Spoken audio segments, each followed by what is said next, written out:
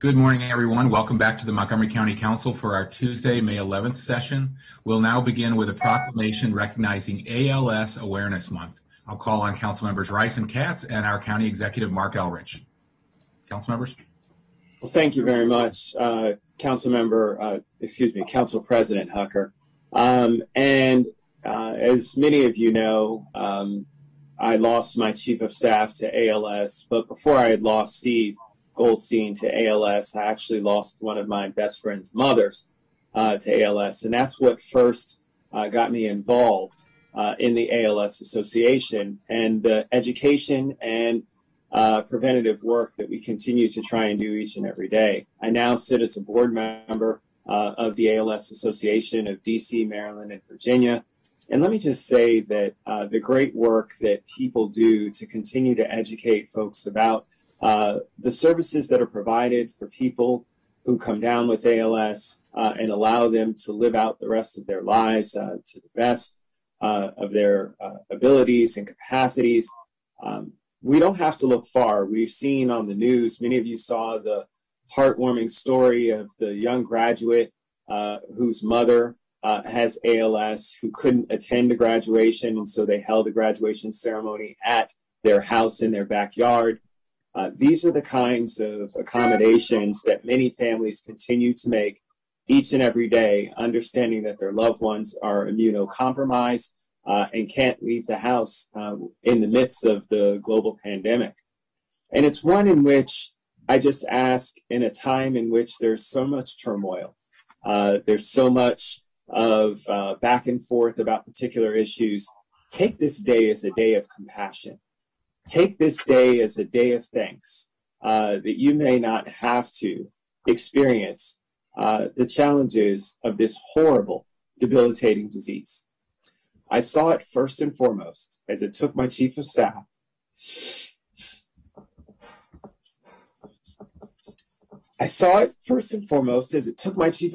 from an able-bodied person who led me ably throughout my political career to a man who needed me to help him to open up a soda and to lift a spoon of peas to his mouth. And each and every day, I stood by him, just like families and friends do each and every day. And now we have a good friend of ours, a person who has dedicated and sacrificed their time and life to the county, Jay Kenny, who is also with us today, who also is now challenged with this debilitating disease. I pray that no one you know or yourself ever come down with this disease. And I pray that one day we find a cure. We can do this just like we found a vaccine for COVID. We have to keep up the attention. We have to make sure that people understand that this is solvable. We have to understand what this does to people. And we have to commit ourselves to helping those who are experiencing ALS to make sure that they can live a better, more fruitful, fulfilling life and give their families and friends all of the support that they need. This weighs heavy on my heart, but I'm thankful for the dedicated people who continue each and every day, whether it's the scientists and the doctors, folks who are with ALS associations all across the world, for their dedication and support for families and friends, and for the individuals themselves living with ALS. So I ask you today to use this as a day of giving, as a day of solace, as a day of understanding that because we can live our lives and talk and smile and have conversations, that is not given to all of us. And we need to recognize that today. Thank you very much, Council President. I'll turn to Councilmember Katz. Well, thank you very much, Councilmember Rice. And let me say before I start that you and your staff, we can't have this presentation without thinking of Steve Goldstein and how dedicated he was to you and your office, but how dedicated your office was to him and his family. It truly was remarkable. I had heard of ALS, and I see my good friend Jay Kenny on as well, and we're praying that we're gonna find a cure as we go along, and we're gonna be in a better place. But I had always heard of ALS, but I had never had a very good friend, a person who I would see daily with it. And Steve Goldstein was that person. And he certainly, he brought a smile to everybody's face before he had it.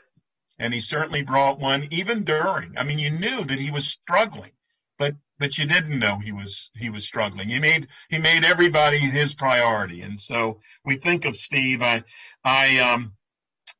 We certainly commemorate Awareness Month, ALS Awareness Month, and we thank the ALS Association, the DC, Maryland, and Virginia chapter for its advocacy, its outreach, and service. ALS is a complicated, devastating disease. It's estimated that nationally, at least 16,000 people have the disease at any given time. And every 90 minutes, hear that statistic, and every 90 minutes, someone is diagnosed with the disease and someone else passes away from it. There is currently no cure for ALS. We're working on it. We're gonna get them there. We're all gonna dedicate ourselves to do that. So it's critically important to continually raise awareness and speak out about the need for further research and treatment. We challenge everyone who is hearing our voice to join the fight against ALS by advocating, donating, volunteering, and participating in an event. Everyone can take out their phones and go to webdc.alsa.org to learn how they can get involved. Get involved to help everyone suffering from ALS, people like our good friend Jay, who is fighting every day.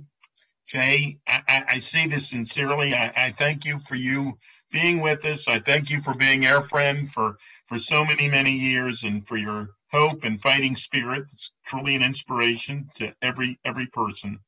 And again, I thank the ALS Association for its hard work and dedication as they continue to provide support and services to those living with ALS and to their caregivers. And with that, I'm going to turn it over to County Executive Elbridge. Thank you.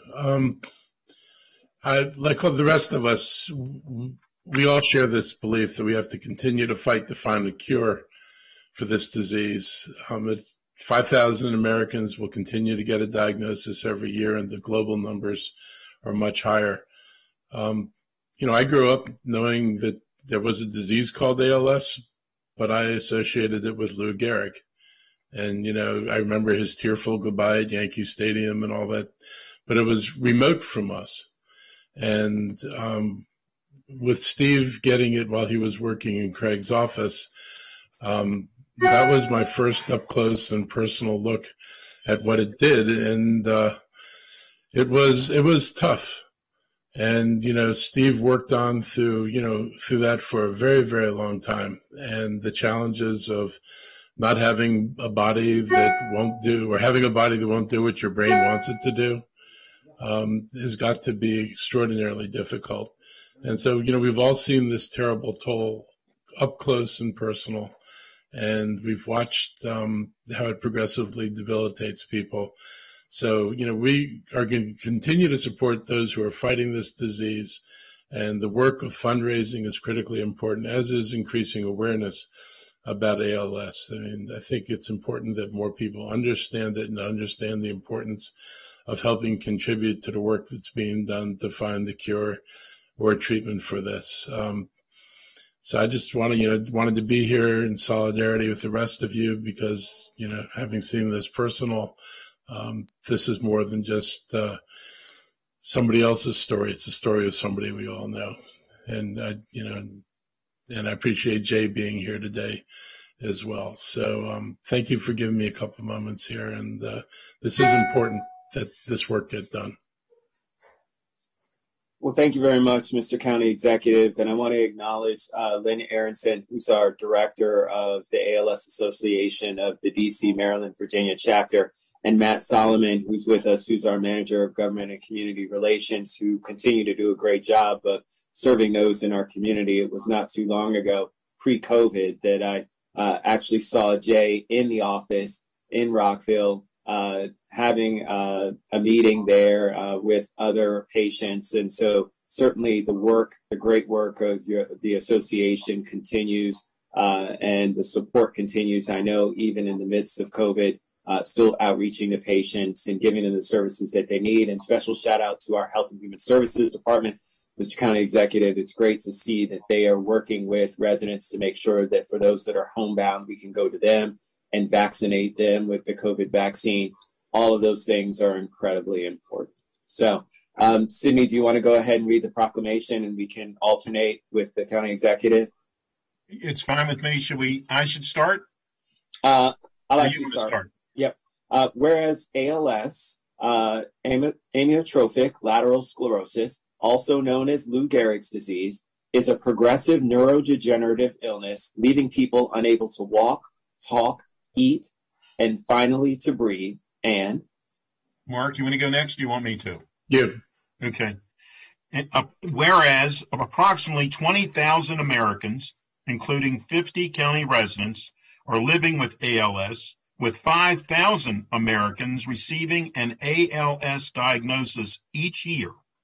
And the United Nations has projected that the number of ALS cases in the developed world will increase by 69% over the next 25 years. And whereas ALS can strike a person of any gender, age, religion, and race, and this is a service-related disease, military veterans are twice as likely to be diagnosed, and care can cost over $250,000 a year. And whereas the ALS Association, DC, Maryland, Virginia chapter works to discover treatments and a cure for ALS, and to serve, advocate for, and empower people affected by ALS to live their lives to the fullest. And whereas the organization provides access to ALS multidisciplinary clinics, as well as free of charge home visits, equipment, loan closets, transportation grants, and monthly support groups. And whereas the organization's Esther Lerner Brenner ALS Assistive Technology Lab in Rockville is working to open new doors for people living with ALS, allowing them to reclaim their voices and live more independently. Now, therefore, do we, Mark Elrich, our county executive, Sydney Katz, and myself, as county council members of Montgomery County, Maryland, do hereby proclaim May 2021 as ALS Awareness Month, and be it further resolved that the county executive and county council encourages residents to adopt the ALS Association DC, Maryland VA chapter core values of compassion, integrity, and urgency to find a cure and create a world without ALS. Let me now turn to our director of the ALS Association for the DC, Maryland, Virginia chapter, Lynn Aronson. Well, good morning, and thank you to Councilmember Katz, Rice, Tucker, and County Executive Mark Elrich. We certainly appreciate this proclamation very much. I also want to recognize the council for their generosity in allowing us to have a grant during the COVID crisis to maintain our level of service to our patients and caregivers, family members. We, just like many other organizations, had to pivot to serve our clients in a different way in a virtual world, but we continued the great service and programs that we are known for. You mentioned several of them in the proclamation. We just recently completed a new strategic plan with some very lofty goals. Our overarching goal is by 2030, we want to make ALS a livable disease instead of a fatal disease. Not unlike AIDS when it first came out, People were dying in masses. It's now very manageable. And we want to do whatever it takes to accomplish that. So in moving forward, we have adapted to the current virtual world. Hopefully, sooner than later, we'll be able to see our patients and caregivers in person. But nonetheless, we recognize one thing is that our telemedicine has become so critical to our patients. They're seeing all of their clinicians and neurologists in a virtual setting. And one thing we have started this year is providing spirometers, which are devices that measure someone's breathing capabilities. As somebody progresses with the disease, breathing becomes more and more difficult. So one of the things we're working on is to provide spirometers so that patients can be able to give their breathing capabilities to the clinicians on a monthly basis. And that's a very critical part of virtual care that's not being met right now. That's one thing. Another thing that we're trying to do is a very generous donor created a fund called JT's Angel Fund. And we are providing reimbursable grants up to $5,000 for patients and families to pay for cost of living items. As was mentioned in the proclamation, it's a very expensive disease. Lots of equipment, lots of care is needed, and it can cost a family upwards of $250,000 a year. So we're trying to, we're doing this in parts of Virginia, and we want to be able to provide that throughout our entire chapter territory. Also, we do fund, we are the largest private funder of ALS research in the country. They're making great strides.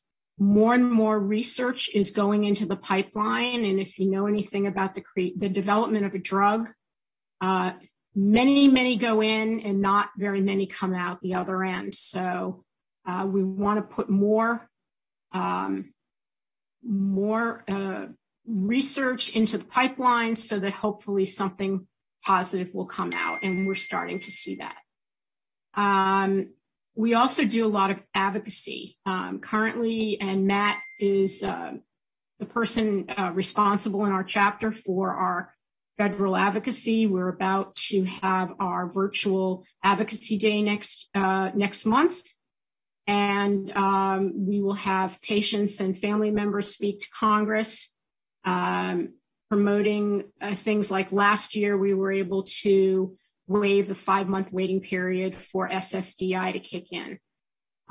Before that, we were responsible as an organization for reducing the waiting period to 24 months. But the reality is many patients can't wait 5 months for their benefits to kick in because this disease often takes 12 to 18 months just to get a diagnosis. There is no one test that definitively, it's not like you can do a blood test or any kind of specific test. So sometimes it's process of elimination. And by the time they get their diagnosis, they're often in need of items and services. So we were able to, through our advocacy efforts, to eliminate that last year. And we expect that we will work on other projects moving forward. And of course, our patient services programs are paramount. We look forward to being able to do home visits soon. We have numerous support groups throughout our area. They've all gone virtual for now. Again, it's something we long to see our, patients and family members in person. In June, we're going to be having a caregiver educational program. Caregivers are often the unsung heroes in this disease. It can be a 24/7 process for them. And so they need support as well. So on behalf of the organization, I want to thank you very much for recognizing May as ALS Awareness Month. And thank you for all you do to help residents of Montgomery County. Well, thank you very much, Lynn. And to Jay, we are standing right by your side along the fight. We will continue to be there for you, sir. We love you. Thank you very much. Thank you, everyone. Council President Hooker, Mr. Katz, thank you, Executive Elrich, much appreciated. Thank you very much. And we always remember Steve Goldstein, our dear friend. Thank you. Mr. President, back to you. Thank you, guys. Thank you all so much. That was really a wonderful proclamation. It's very nice to see you all. Now, I'll recognize National Tourism Week. National Travel and Tourism Week is a celebration and recognition of the important role that tourism plays in Montgomery County's economy. During the height of the COVID-19 pandemic, travel spending declined 42% in the U.S. The economic impacts of this shift were felt far and wide, especially here in Montgomery County, the #1 most visited county in Maryland with 9 million visitors annually.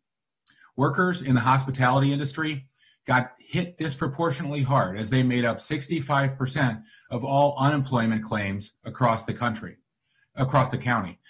And of course, those who weren't unemployed were putting their bodies at risk on the front lines to serve our residents and our tourists.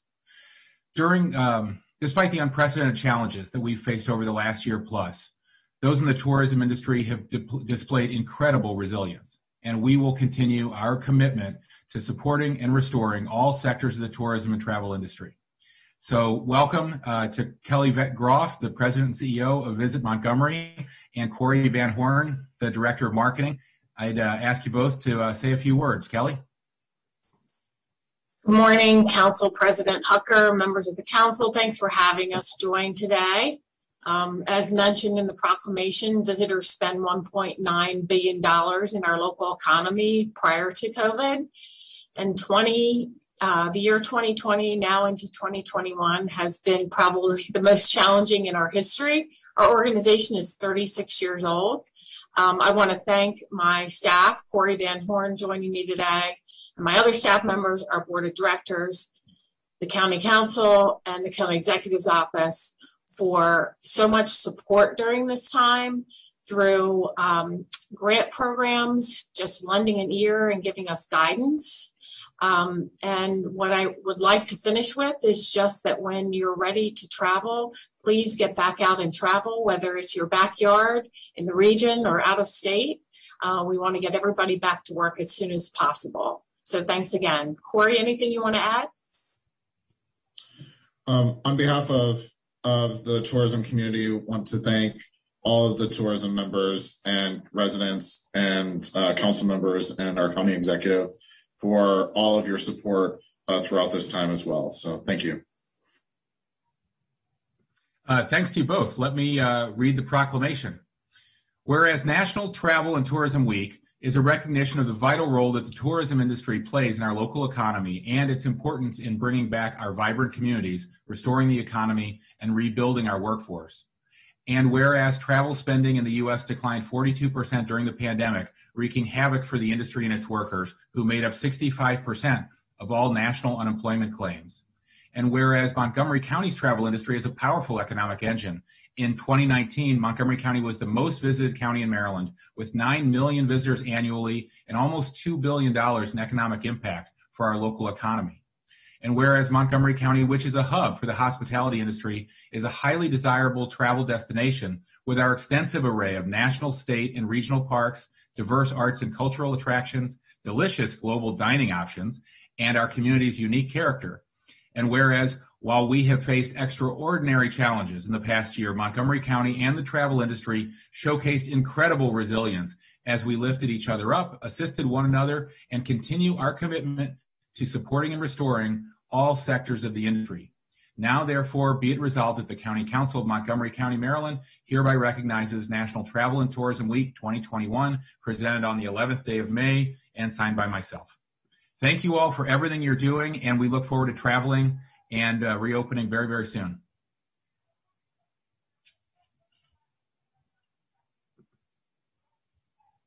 And now we'll move on to our final proclamation recognizing the council member for a day. Is Council Member Rice back with us? Great. I am, and thank you very much, Mr. President. Let me just start off by saying that this is an amazing opportunity.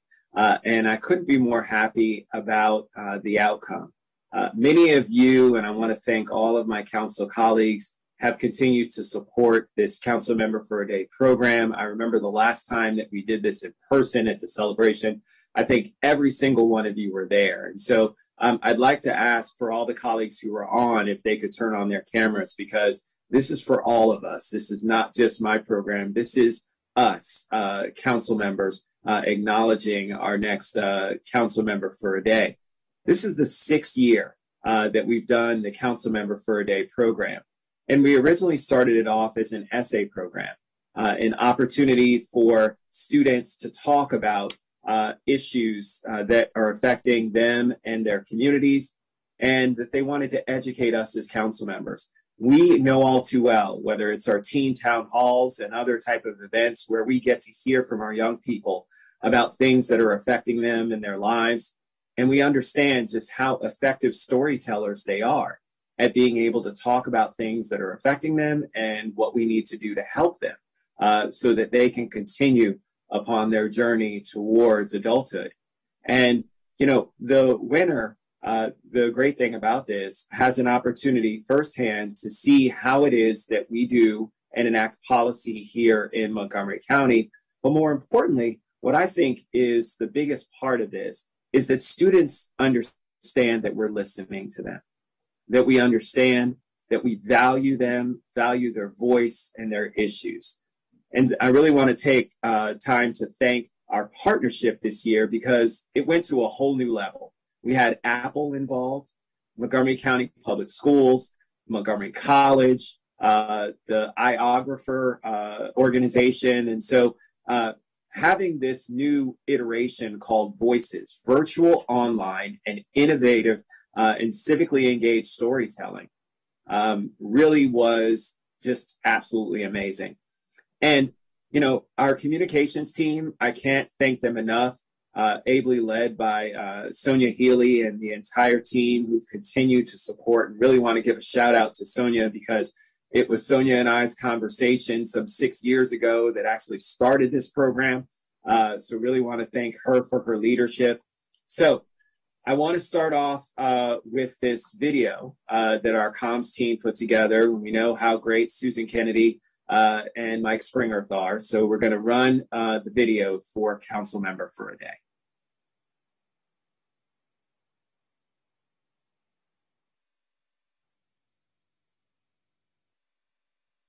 Do we have that teed up, guys?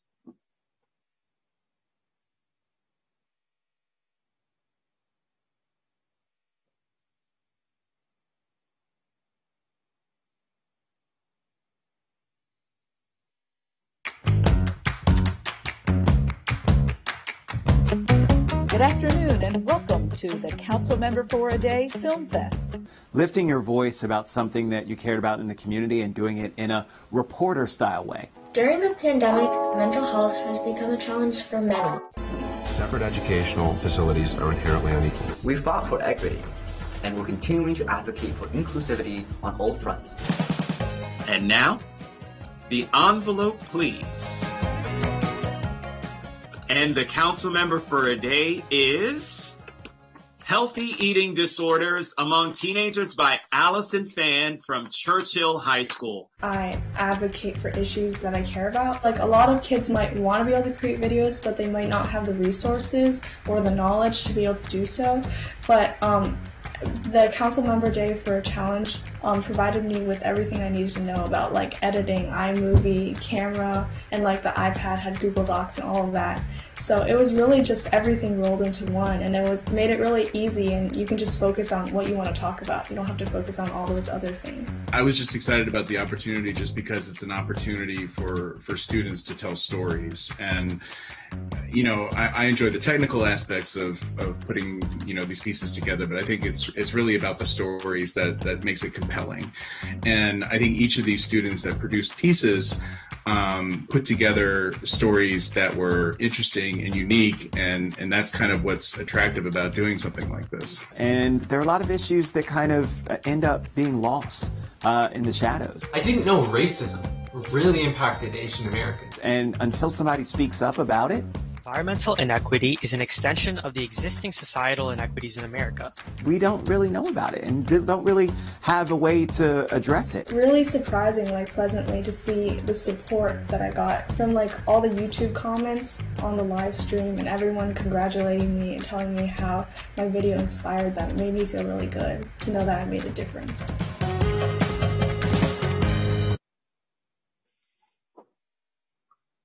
Wow. Well, thank you very much to Susan Kennedy and Mike Springerth. And you got to see just a snippet of some of the amazing videos that were produced. And it was incredibly hard to even just pick the top 5 that were featured in the film festival that Montgomery College ran on their channel and hosted.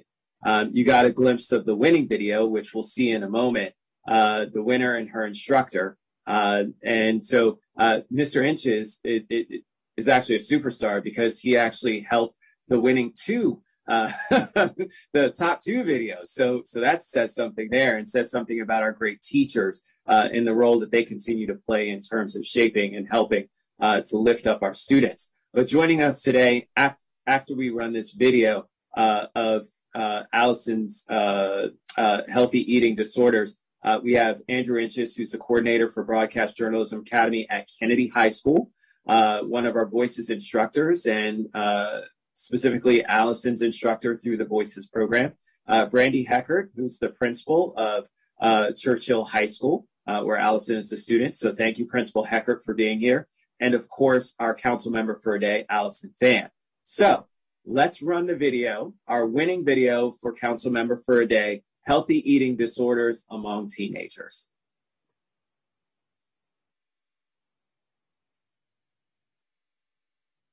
Tiny waists and slim figures are often considered the ideal body, and many teens make it their goal to look just like that. But they may not realize that the cost of getting that kind of body could be their health. Around 30 million Americans suffer from eating disorders, 95% of which are between the ages of 12 and 25. I developed an eating disorder in the fall of 9th grade. I would weigh myself obsessively all the time and only eat a few spoonfuls of food. Thoughts of food and weight consumed my every waking moment, and I no longer cared about anything else. And I was not the only one. One of my friends would trick her parents into thinking that she ate lunch by either throwing it away or giving it to friends. Another one restricted herself to eating only 1,200 calories a day, which is roughly half of what a teen needs to stay healthy. In fact, eating disorders are the 3rd most common chronic health condition among teenagers. But despite their prevalence, less than 1 in 5 teens ever receive treatment for their eating disorders. And this could seriously impact teens' health. In my case, I experienced loss of bone density as a result of lack of nutrition.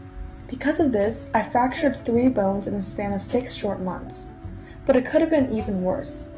Anorexia, one type of eating disorder, has the highest death rate out of any mental disorder for women and girls between 15 and 24.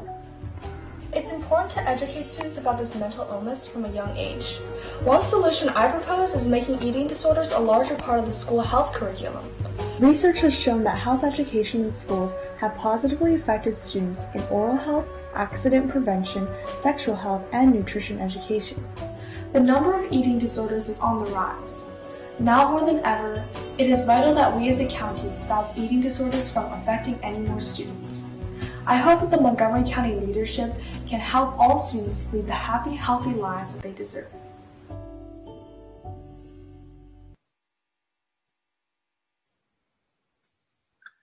Well, as the father of 2 girls, let me just say that, Allison, your story stuck with me on so many levels because it's not talked about often. but it's something that unfortunately a lot of young women are challenged with. And especially now in this day and age of social media, whether it's Instagram, TikTok, all the videos that are out there, the filters that are there that change people's appearance, the pressures that are on our young people, especially on our young women, on how they look is deeply affected. And so just really want to thank you for sharing your compelling story with all of us. The message on health eating disorders is an incredibly important one. The video production skills, the usage of the apple and the withered apple, showing the ones who aren't getting the help, all those kinds of visual pictures are just absolutely tremendous and help to tell the story. And so I am going to turn it over, but just wanted to give a round of applause from myself and all of my colleagues to our new council member for a day, Allison Phan. Thank you. Allison, the floor is yours. Thank you so much. Good morning, everyone. It's an honor to be here today and to be recognized for my video and the issue of eating disorders. So I'm Allison Phan, and I'm a 10th grader at Winston Churchill High School. I want to thank Councilmember Rice and his office for the Council Member for a Day program. I also want to thank my instructor, Mr. Inches, for his guidance, and my school, Winston Churchill High School, for its support. The issue of eating disorders is very important to me, and I know firsthand how an eating disorder can affect the life of not only the person who has it, but the people around them. When I first developed an eating disorder about 1.5 years ago, it was like a giant vacuum in my life, just sucking away all my physical and emotional energy and time. Eventually, it got to the point where my eating disorder began to take me away from normal everyday functioning. I would eat separately from my family because I felt their food was too unhealthy, and I would literally weigh every bit of food I ate so I can control my calories. I couldn't concentrate in class, and I didn't want to do anything, even things I enjoyed like socializing with friends or going ice skating, which I used to do every day, because my half-starved brain didn't have the capacity to think about anything besides food. Ever since my recovery, I've wanted to talk about this because I feel like the issue of eating disorders isn't often discussed, and a lot of people might not realize how big of an impact they can have. I also felt like talking about my experiences and what I went through might help others who are struggling with the same thing. And so when I found out about the Council Member for a Day program, I was really excited because not only did it provide me with an opportunity to talk about an issue that I care deeply about, it also gave me a voice and allowed me to communicate my message directly to county leadership, which is just really cool and something I never even imagined I would have been able to do. The program provided us with all the devices and tools needed for filmmaking, and the speaker sessions taught me a lot about storytelling and the importance of engaging in public policy issues. From the council member's office to the instructors, everyone worked so hard in helping us succeed in this program, and without their dedicated instruction and encouragement, I would not have been able to produce this video. This entire experience has just been so encouraging, and it's just really rewarding knowing that my story was able to help others with eating disorders and impact the community. I really hope that more students can participate in and benefit from this program in the future. And thank you all again, and I look forward to being council member for a day. Well, thank you very much, Allison. And you can see colleagues from just her explanation afterwards why this resonated throughout the video. It is really, truly exciting, Allison, and we look forward to a day when you're going to be with us. It won't be today, colleagues, because we know that Allison has school and want to be sensitive to her class. So we're going to work with her principal and her teachers on getting a Tuesday that works for all of us so that she can come and spend part of the day with us and see everything that it is that's done on the county council. So with that, I'm going to go ahead and read the proclamation, and then I want to turn it over to our council president, who may want to say a few words as well. Whereas Allison Phan, a sophomore at Winston Churchill High School, participated in the 6th annual Council Member for a Day program that required participants to create a video describing a public policy issue and offering a call to action and whereas the Council Member for a Day program was created to spark interest in, provide access to local government operations, deepen an understanding of, and promote activism about public policy issues that are important to our young people by shadowing the Montgomery County Council Chair of the Education and Culture Committee for a Day. And whereas this year, the Council Member for a Day Challenge was enhanced, taking it to a new level through a partnership with Montgomery County Public Schools and Montgomery College to offer a robust 8-week curriculum on inclusive storytelling through digital journalism. And whereas Ms. Fan submitted an exceptional video, Healthy Eating Disorders Among Teenagers, that movingly and courageously described Allison's own disorder, how others are impacted by eating disorders, and urged improved education on eating disorders in the school health curriculum. And whereas Ms. Fan's winning video demonstrated her passion, her depth of knowledge, creativity, and compelling video production skills, and created a true call to action for our educators and elected officials to address eating disorders among teenagers. Now, therefore, be it resolved that the County Council of Montgomery County, Maryland, hereby congratulates Allison Fan, and be it further resolved that the County Council recognizes her service to Montgomery County as the 2021 Honorary Council Member for a Day. Again, congratulations, Allison, and we will make sure we get a day that works for you and you can come and join us on the virtual dais. Thank you. Council President. Thank you so much, Councilmember Rice. Let me first call on Councilmember Katz, who has something to add. Well, thank you very much, Mr. President, and congratulations, Allison. I wanted to take a special moment. My daughter, Stephanie Burrows, actually is the administrative secretary at Churchill, and I know that she would yell at me if I didn't say hello to her today, and to congratulate you, Allison. And I wanted to say hello to Brandy Heckert, the principal at Churchill. Brandy, I have to tell you, of all the screensavers that we've seen, I think yours was the absolute best with the bulldog one. So anyhow, thank you. Congratulations. We look forward to working with you, and we will see you again. Thank you, Mr. President. Thank you, Councilmember. Thanks to Andrew and Brandy as well. And Allison, congratulations. That was a fabulous video. And the only thing more compelling than the video was your testimony to us about what motivated you and how you arrived at this issue and your communication of it. So welcome to the Montgomery County Council. Thanks again to Councilmember Rice for putting this fabulous program together. Alice, I know all of us are really impressed by your activism and your passion. I'll have to appoint you to the HHS committee and the education committee. And we hope you'll save time for a little peer review of our communications office while you're with us. So thanks again and congratulations.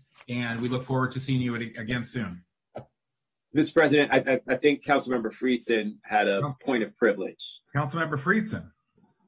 Yes, thank you. I just wanted to congratulate Allison. I can't wait to have a second Churchill Bulldog on the virtual or actual dais. And just as somebody who went to Churchill, you make me proud, make the whole school community proud, and just wanted to say that and really appreciate your courage and your conviction on such an important issue facing so many of our young people. And really, it is a testimony to so many people like you, and really a reminder how our young people are really forcing us to confront issues that for too long have not been publicly discussed and need to be publicly addressed. So thank you so much for that. Thank you to Principal Heckert and Andrew and everybody who's been supporting you, and appreciate that and look forward to having you join us sometime very soon. Thank you. We'll see you all again soon. Congratulations again to Allison. Take care, Allison. Thank you, everyone.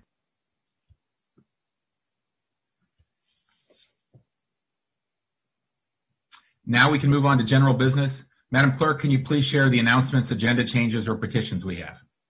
Yes, good morning. We do have an addendum on the consent calendar. Item 3 added, 3N, introduction, special appropriation to the county government's FY21 operating budget, Montgomery County Economic Development Corporation non-departmental account, Support for COVID-19 Response Restaurant Relief Program, $3,826,998.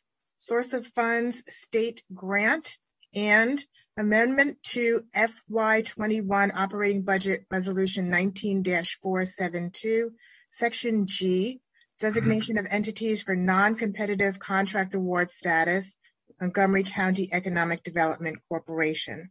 Public hearing action is scheduled for 5/18/21 at 1:30 p.m. Also added to the consent calendar, 3O, introduction, special appropriation to the county government's FY21 operating budget, Office of the County Executive, support for COVID-19 response, hotel relief program, $1,739,444, and online sales program, $86,977, totaling $1,826,521. Source of funds, state grant. Public hearing action is scheduled for 5/18/21 at 1:30 p.m. That is all, Mr. President. Thank you so much, Madam Clerk. Colleagues, the clerk has also distributed the minutes to council members for the meetings of February 11th, 22nd, and 23rd, and for the closed session meeting of April 20th. Are there any changes? Hearing no objection, the minutes are approved as submitted. Now we can sit as the Board of Health. Dr. Gales and Dr. Stoddard, I think we're ready for our update if you're with us. Welcome. Good morning. Good morning. How's everyone? Good morning. First, before getting into things, a couple of general announcements and comments.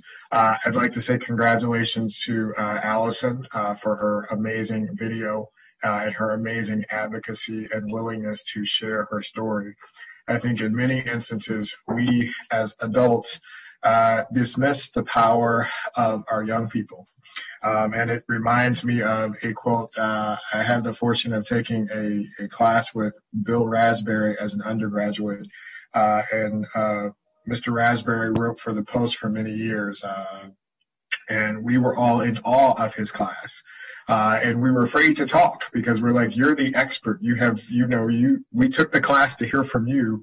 And in the first class, he reminded us that he wanted to hear our voices because regardless of how many degrees we had or whatever prestige we had, we brought to the table 20 to 21 years of our own individual experience. And we were experts in that experience.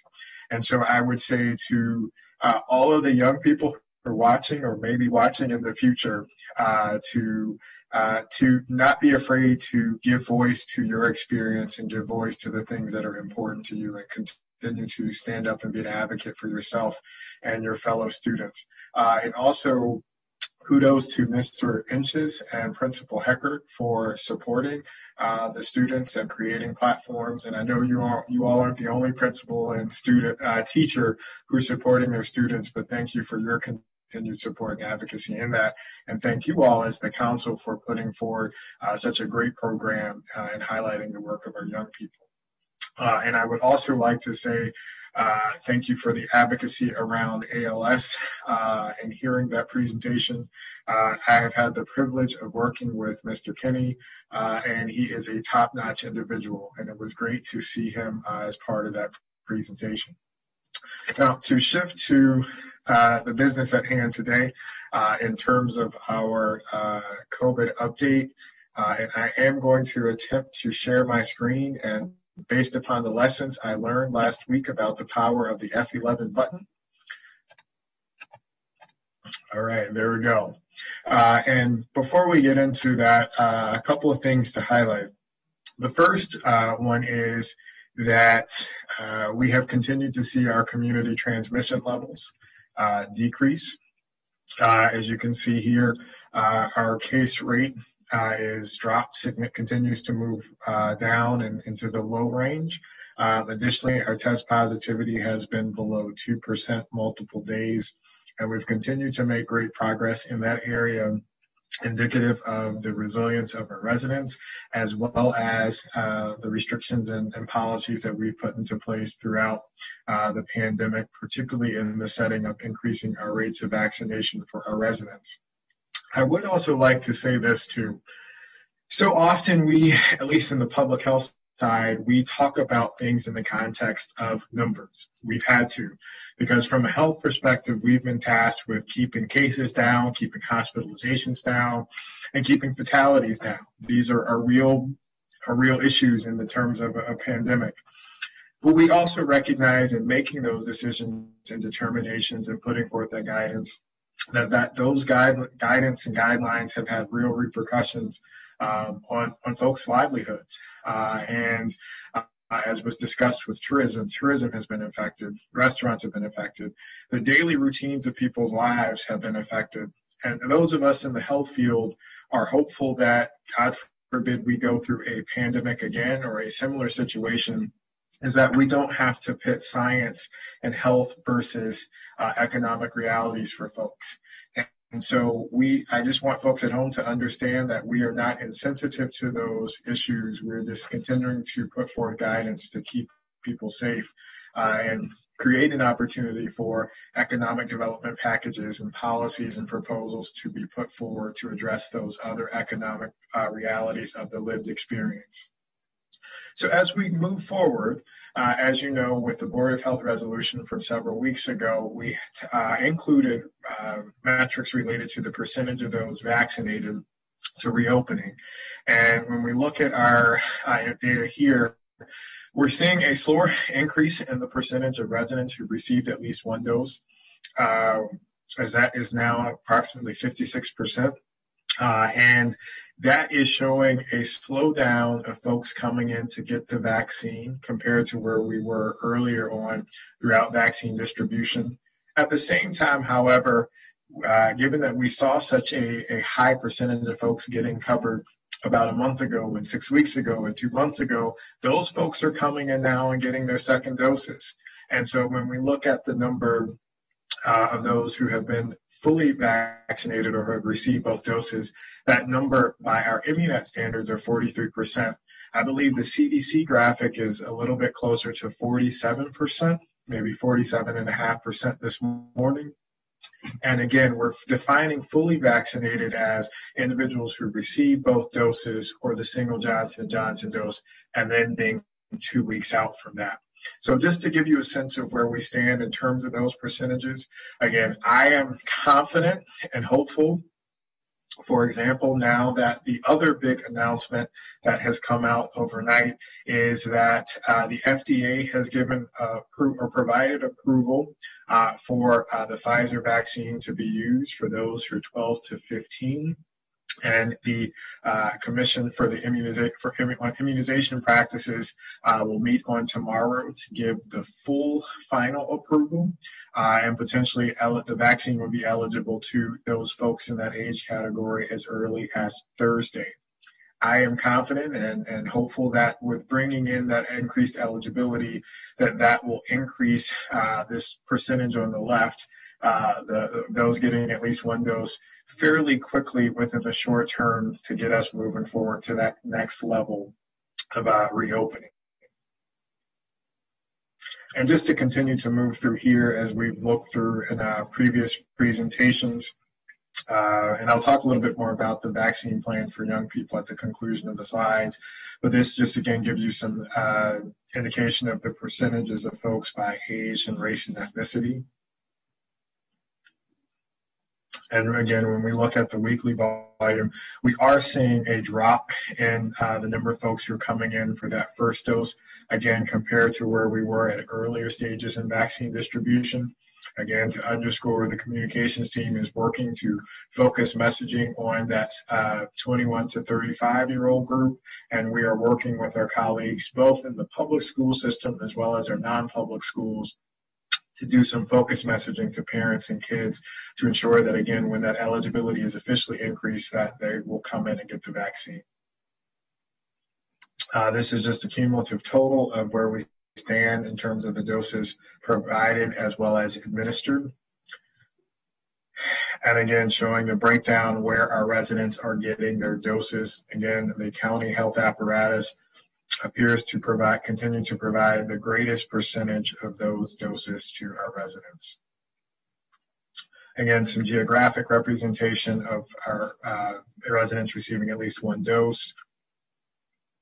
Yet another graphic depicting that, and then here's our top tier priority zip codes based upon the impact of COVID so far that we've seen throughout the pandemic and vaccine distribution. Right. And so just a couple of notes beyond the slides and updates. So as I mentioned, the FDA did give approval for the Pfizer vaccine to be used for 12 to 15-year-olds, and the ACIP Commission will be meeting on tomorrow to give the final go-ahead. And we are planning for that eligibility to be increased and go into effect on, Thursday. Now, a couple of steps that have been put into place already to help prepare for that. As we talked about last week, we have been working and preparing for this, knowing that it was going to happen. Is that if you are in that age group, you can pre-register on the county website. There are provisions in place for you to register your child for that. Secondly, there has been a lot of discussion related to the issue of consent and how that can be provided. The guidance that we've received so far is that parents will need to be present with their child when getting the vaccine. To do an age assessment for the child, as well as to sign the consent on site for them. And we are, by increasing eligibility on, let's say, for example, if everything goes smoothly as anticipated with the hearing tomorrow and Thursday morning, when folks wake up, 12 to 15-year-olds are eligible for the Pfizer vaccine, they will be able to utilize any of the county sites where we do have vaccination in place, where Pfizer is being distributed, as well as any of the other venues throughout the state where Pfizer is distributed. I want folks to understand that so they can register, or now we have moved to a walk-up system. They would be able to walk up to any of those sites and get a vaccine just as any other resident in the county. Again, it's specific to Pfizer. And based upon our allocations from the state over the last 6 weeks, we have been receiving almost exclusively Pfizer doses. So young people in that age group, parents, you could bring them to any of those sites. Now, we are working to recognizing that with parents having to come with their kids, at least in the short term, is that there may be some challenges for folks having to take off during the middle of the day or needing to have after hours or weekend hours. And we are working to set up some youth-specific clinics that are in the evenings as well as the weekend. So we don't have those finalized just yet, but please stay tuned. We're aiming to stand up a couple of those later this week and over the weekend. And again, just to remind folks is that when eligibility is officially confirmed, any of those young people are able to utilize any of the pre-existing sites that are offering Pfizer throughout the county. One other update, a couple of other updates to include. As you know, we have been working with FEMA to do strike teams to provide additional support. They reached out to us to provide 2 fixed sites for approximately 7 to 10 days during early June. And to provide 200 doses a day. We have been working with them to finalize those 2 locations. One will be in Up County and one will be in Down County, most likely in the East County area. We're finalizing the MOUs for that, but we do have a couple of sites selected, and once they are official, we will make that announcement and pronouncement to the community. We continue to work through our list of folks on our homebound list. Over the weekend, the team was able to vaccinate approximately 25 individuals. We still have approximately 185 names on our list. I do know we did receive at least one message this morning from a member asking about a family member who had, not their family member, but someone, a resident in the community who had asked about their family member getting vaccinated. We're continuing to move through the queue, so please stay tuned and continue to make sure you follow those guidelines to minimize any risk of exposure to your family member who is homebound. Those are the global updates that we have from the public health side. I will stop there and turn the floor over to Dr. Stoddard, but happy to answer any questions that you all may have. And I think I covered everything. I don't know if Dr. Bridges is on, if there's any additional items to include, but certainly we're happy to answer any questions that you all may have. Thank you. Good morning, everyone. I don't have any additional updates. Just want to offer my congratulatory remarks to all of the individuals who participated in the junior board members. Allison, great public health message. Look forward to you participating in either the council sitting as a board of health or any HHS related committee sub-meeting. So thank you all. Thank you. Dr. Stoddard. Good morning, and I'll echo all the comments. Allison, great work. Very much appreciate all of our young people participating and getting involved. A few things I want to add. So I think it came across in Dr. Gale's comments, but I want to make sure this is a real strong point. We have gotten through our entire pre-registration list. The only names remaining in our pre-registration list are names for which they provided a zip code outside of Montgomery County and actually outside the state of Maryland. So that's progress.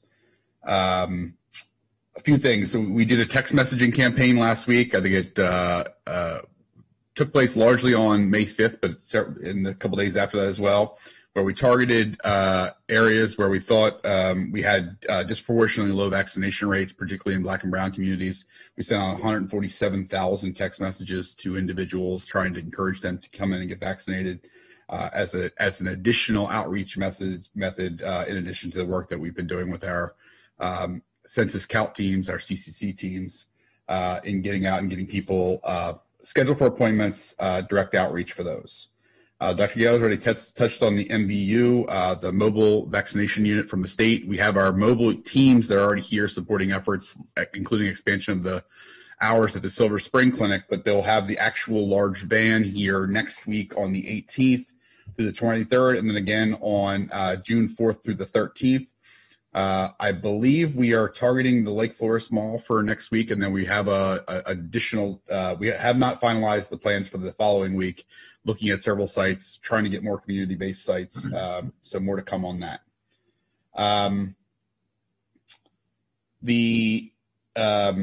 I did want to note one thing that we did hear from the state this morning, and that is that some people were already attempting to make and may have successfully made appointments at some of the state sites for individuals 12 to 15. Just realize that absent that CDC and ACIP approval, they will not be able to honor appointments today and tomorrow until the ACIP meets.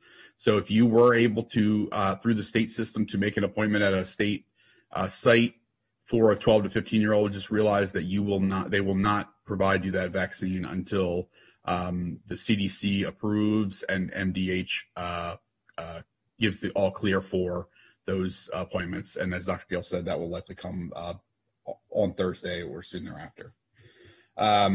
You will have seen our announcement yesterday that there will be 6 libraries opening at the end of, I think June 1st, and then 2 senior centers that are being opened in the press release.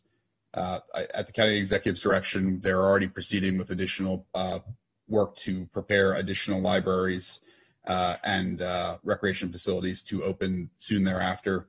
As was noted in the press release, there are still two senior centers being used as vaccination sites. That's Wheaton and Wagoke.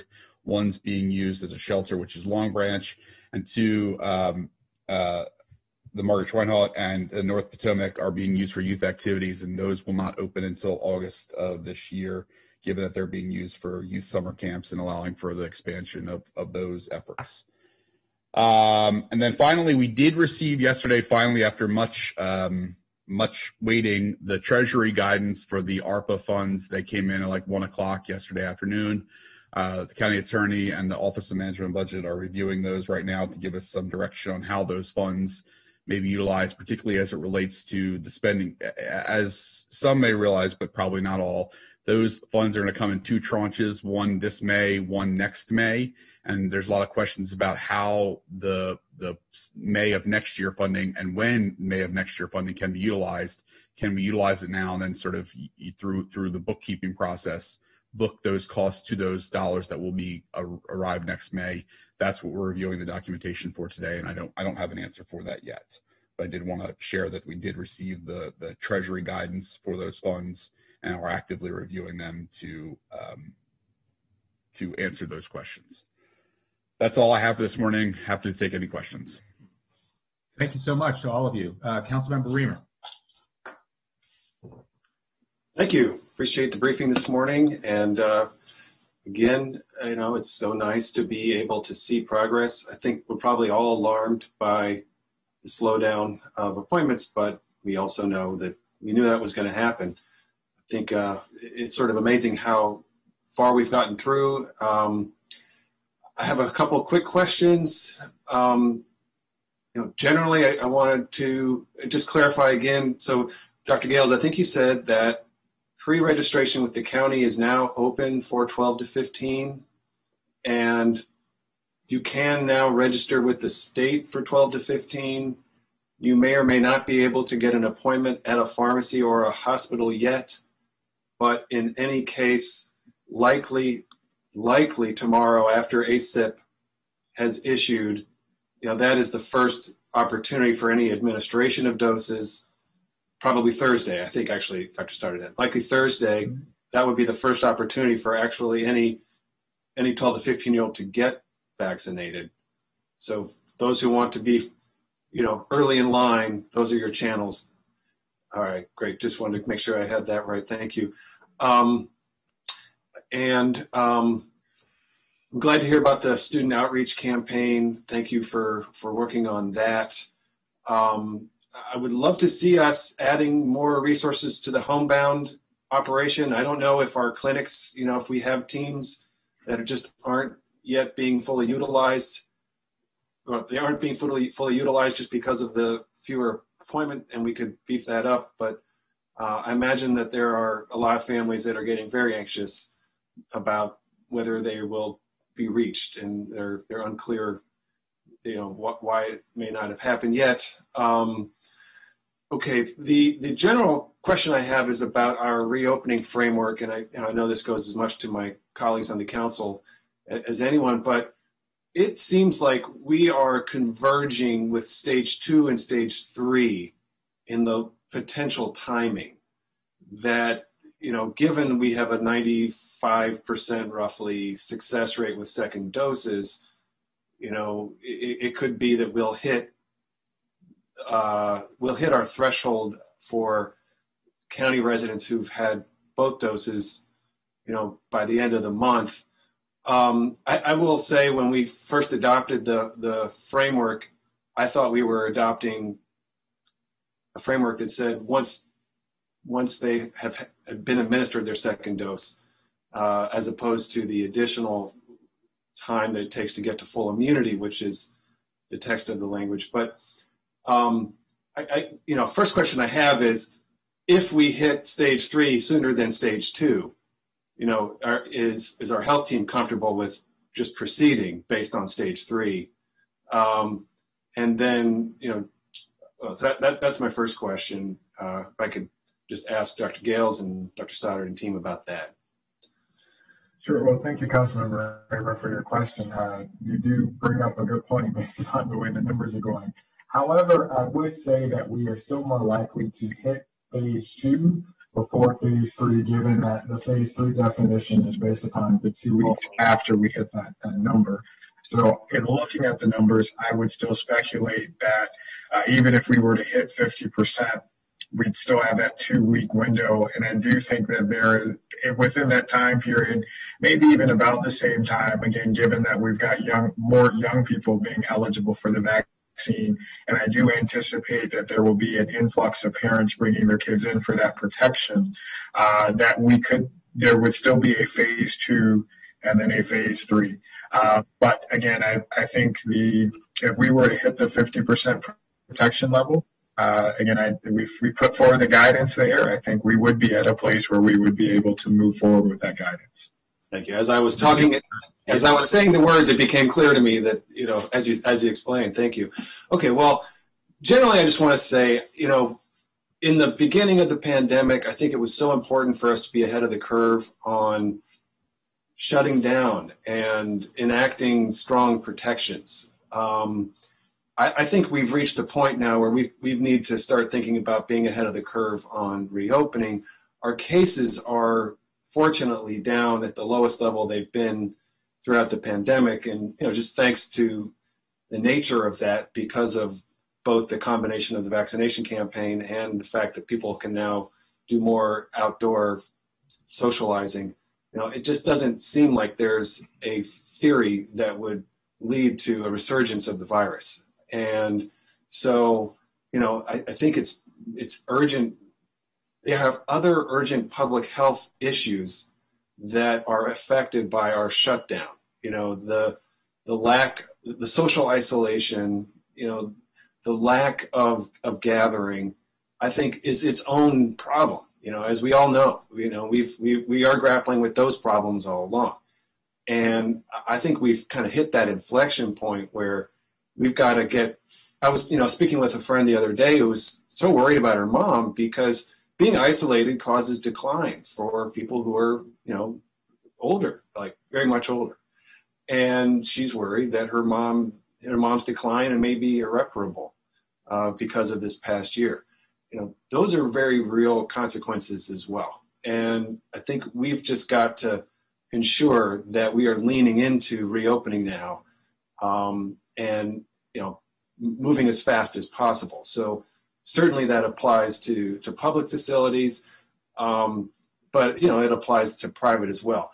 I do wanted to ask, there's been a little confusion. I think we're all I know that full immunity is like full immunity. Like you're 96% unlikely to catch the virus, or, it's 96% protection depending on your vaccination, and then it's 100% protection from serious illness.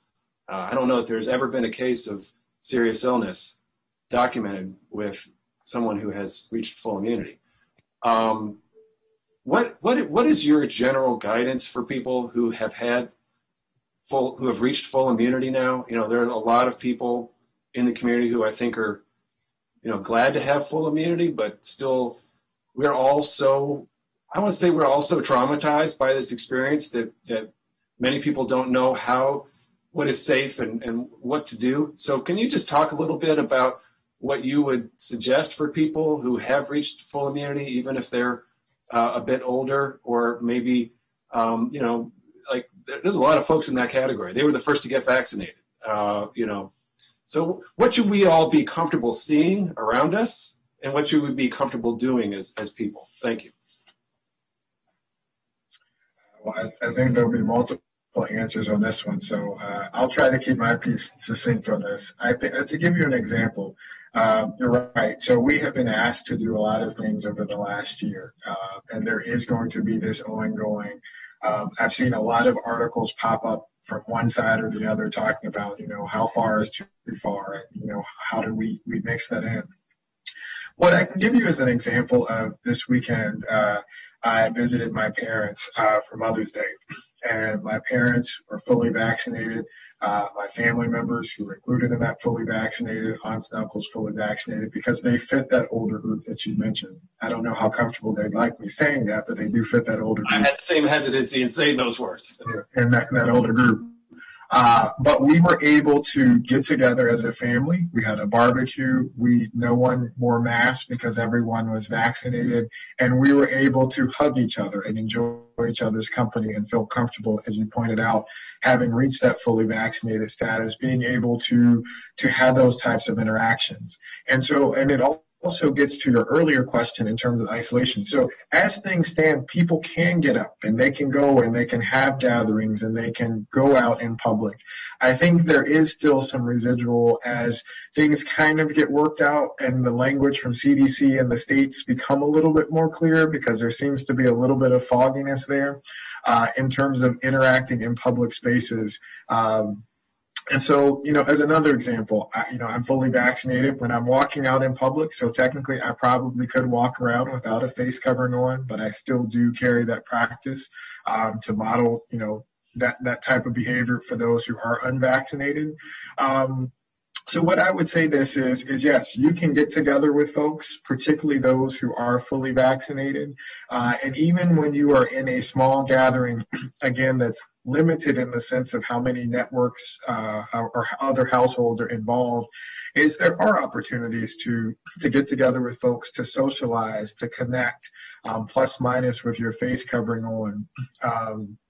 The consensus seems to be we're still recommending folks, particularly in larger gatherings or crowded spaces, particularly as capacity increases, that it's just good practice to still wear your face covering. But that's a long-winded answer to say that there are options for people to connect, to break through those concerns about isolation, because yes, those are real. And there are real opportunities to engage in meaningful ways, not just physically distancing ways, but actual, physically touching people and having fellowship in those types of environments. And have there been any cases of individuals who have been fully vaccinated and then became seriously ill from COVID? I'd have to take a closer look. I do know that there have been some breakthrough cases. I would have to go back to get the exact number, in terms of what that translates into hospitalizations or severe cases. I mean, we know that there is rare breakthrough transmission, but I understand that even if you have breakthrough transmission, you don't get seriously ill. So it's essentially 100% protection. That's my understanding, but I would appreciate, if we'll have that conversation again. Yeah, if I may add, council member, if you've been vaccinated and you're not around, for example, like I still have young children, and they can't be vaccinated yet, so I have to operate a little bit differently. But for the most part, I feel entirely comfortable going out into the public space, indoors or outdoors. I'll still wear a face covering inside because that's still a CDC recommendation. But generally speaking, I went to the Rio in Gaithersburg this past weekend. Was outdoors. We did the carousel. We did the walked along. We did indoor. We did, I guess, outdoor dining was on a patio, but still counts as outdoor.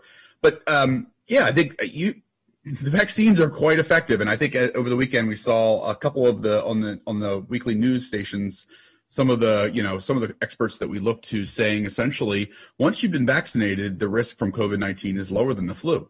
Right. And so these vaccines are actually more effective than the flu vaccines, particularly the Johnson & Johnson and both the mRNA vaccines, Pfizer and Moderna, are more effective than our annual flu vaccines are. And so people should feel pretty good. Now, obviously, we still can't vaccinate our young people all the way yet. And so, if you have young children, you probably take some additional precautions than you would others. But if you're a senior and you live with your spouse or aren't exposed to children with regularity, you should feel pretty comfortable living your life and getting back to some of the things that you were doing. I do think as it relates to, I think your point about the isolation is absolutely correct. I think some of that is as you noted, sort of self-imposed by being sort of conditioned for a year to feel hyper cautious. And people should start to feel like with vaccines on board that you can do more things, that there would be no reason to be vaccinated if we couldn't do more things as a result of it. And I think that's sort of the point I would get to. So people should feel more comfortable coming out and doing things with their families, with others, just with themselves in the public space now that they've been vaccinated. Thank you for saying that. I do think we need to encourage that. I just think that it's hard to absorb this now. It's a big change. Thank you. And Councilmember Rima, I'd just like to briefly speak on your question around our homebound vaccination program. We started with about 1,300 pre-registrants for our homebound vaccination program. I reached out to our community partners who supported a pilot just for those individuals who were homebound. We had a pause with the J&J vaccine, and then we resumed. As I've updated the board, the council sitting as a board of health, we implemented a survey. We reached out, we called folks, we expanded that to not only vaccinate those homebound individuals, but their caregivers and families as well. Unfortunately, some of those individuals, when we called back, were hesitant to receive a vaccine. And we encourage all, if you receive a call from the Department of Health regarding a vaccine, please answer the call and receive your vaccination. Some folks have asked for the Moderna or the Pfizer vaccination or the vaccine, and we have been accommodating folks, but we still have the Johnson & Johnson doses available. In addition to the homebound vaccine program, we continue to vaccinate those individuals who are not homebound, but who may be homeless and transient in our services to end and prevent homelessness. And lastly, we continue to support the corrections department with vaccinating those individuals who unfortunately are go through their system. And so all of those programs and activities are still in place. So it's the homebound vaccination program. And again, the most important part of that is that we encourage folks to get vaccinated with the vaccines that we have available. And if we call, please answer the call. Thank you. Just encourage you to beef that up. Glad you're doing it. Anything we can do to get through that final list here as quickly as possible, I know people will be immensely appreciative. Thank you so much. Appreciate that.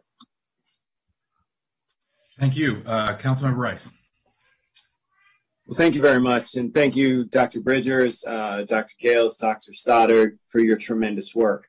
We couldn't have gotten to the place that we are right now if it weren't for the great work of you and all of the staff within HHS. So just thank you. Just very quickly, Dr. Gales, because I didn't get a chance to look at the number, how many people, right, not percentage, but how many number of people are still unvaccinated among those eligible? What's that number? Does anybody have that? I could do a quick. So I think it's about, you have about 70% of eligible residents who have received a first dose. And I think that was 850,000 people. So if I pull out the calculator real quick, I can give you a rough number of people that leaves.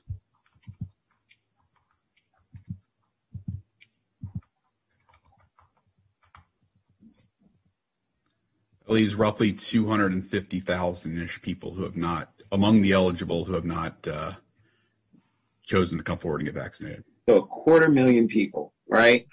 That's still a lot of folks. And so I would just ask those who continue to reach out to us and insist that we lift mask mandates and that we're continuing to open stuff, to make sure you're reaching out to your neighbors, to your family, your friends, those that you know, and you're encouraging them to get vaccinated. That is how we lift all of these things, because that's a significant number of people who still are at risk, right? While the majority of us are vaccinated and are able to do the things like Dr. Gales talked about, like Councilmember Reamer talked about, getting out, getting that socialization that is incredibly important.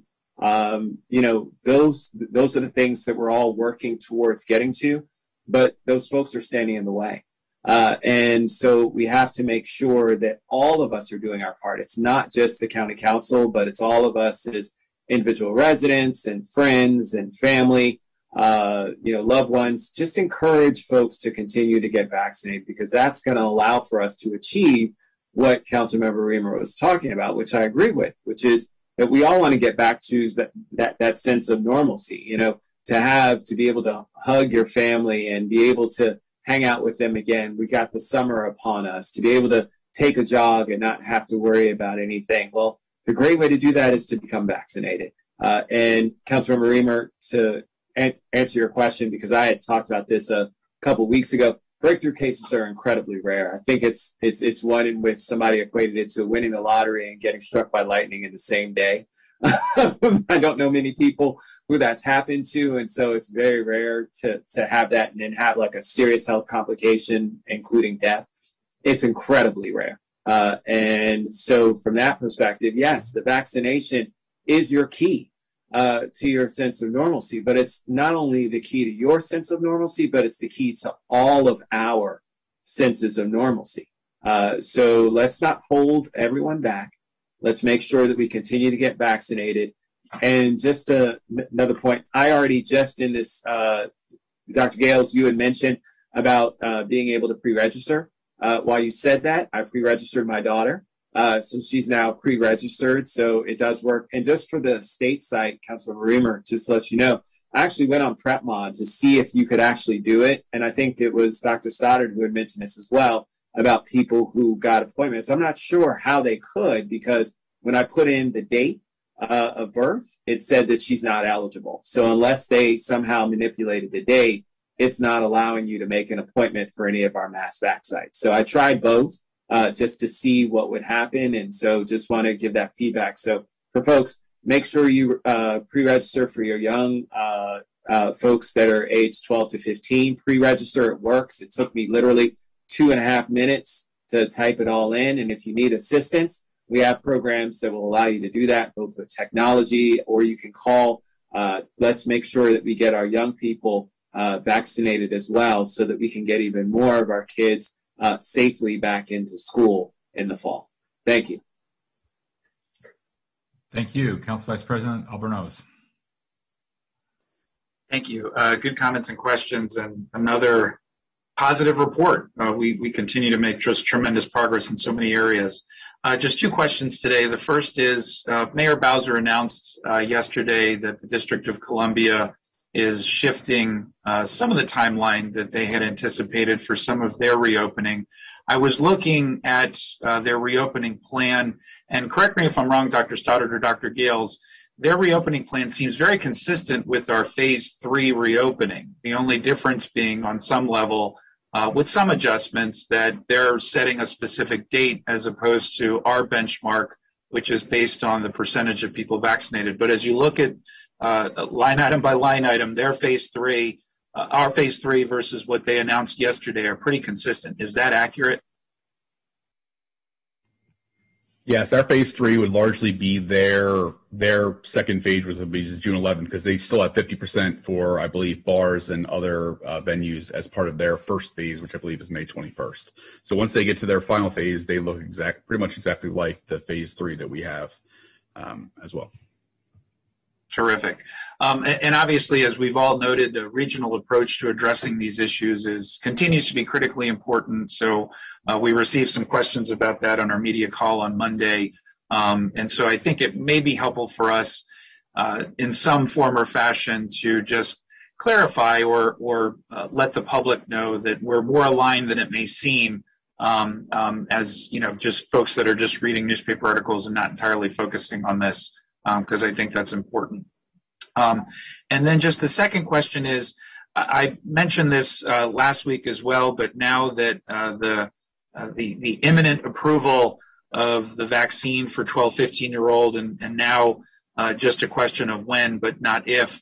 But there was a report, again, the Today Show talked about it again this morning, that on a national survey, about 30% of parents indicated that they would sign their children up as soon as possible to receive the vaccination. But an alarmingly large percentage, almost also 30%, said they were going to wait and see, which you can understand to a certain degree. But Dr. Gales, if you could just, both as a pediatrician but also as our public health officer, you're uniquely positioned here.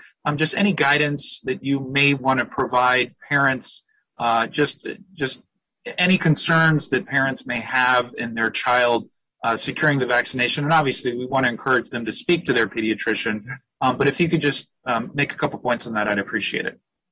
Sure. Thank you, Councilmember Albornoz. Before doing that, I would like to just add to your first point that you made, so that folks at home, again, are aware that we do talk with our colleagues across the region and across the state.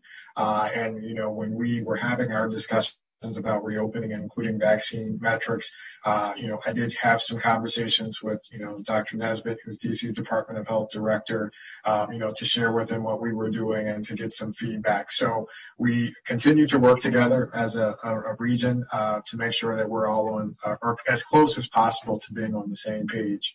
Now, to pivot to your second point related to potential vaccine hesitancy in children for parents, the information that has been shown so far has been overwhelmingly positive in terms of minimal side effects with children and no reported significant illnesses or symptoms experienced by any of the children who were a part of the clinical trials for the vaccine. It's important to note that back in December, it seems like so long ago, but back in December when the EUA was granted for adults to get the vaccine, the companies, Pfizer included, began clinical trials enrolling younger people in the age groups to be able to test out the safety of using the vaccine in those groups.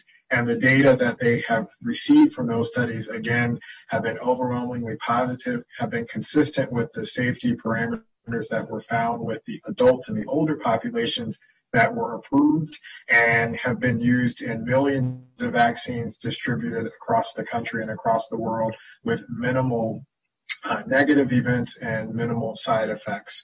So we encourage you to, certainly, again, have conversations with your healthcare provider to discuss your specific concerns. But the information that we have available is overwhelmingly positive. It's overwhelmingly safe. And to Dr. Stoddard's point earlier, the numbers in terms of safety and prevention of illness outpace some of the routine pediatric vaccines that we already administer to children on a routine basis that have historically been extremely safe and extremely effective. Super helpful, very important. That's it for now. I yield back to you. Thank you. Thank you, Councilmember Friedson. Thank you. Echoing all the comments about the progress that we're making and appreciation for all of the hard work of the public health team, Dr. Gales, Dr. Stoddard, Dr. Bridgers, everybody else in the health department. A few questions, just building off some of the comments and questions that have been made up to this point. The 47.5%, which is the full dose schedule, not necessarily fully vaccinated, but full dose schedule from the CDC. Do we have a timeline of when that's going to be shared publicly as part of the dashboard so that residents can see it in real time? Yeah, they've been looking at the data set for the available data from CDC. I'm hoping that it's done and up this week, but candidly, I'm now wondering whether we're going to get the 50% before it gets posted, just because the data is just in a vastly different format than we have it, and they're trying to reconcile the two numbers, the two data sets. So no update on when it's going to happen. But they're actively looking at it now. It's just the CDC data is in a very different format than the Immunet data, and so it's hard to,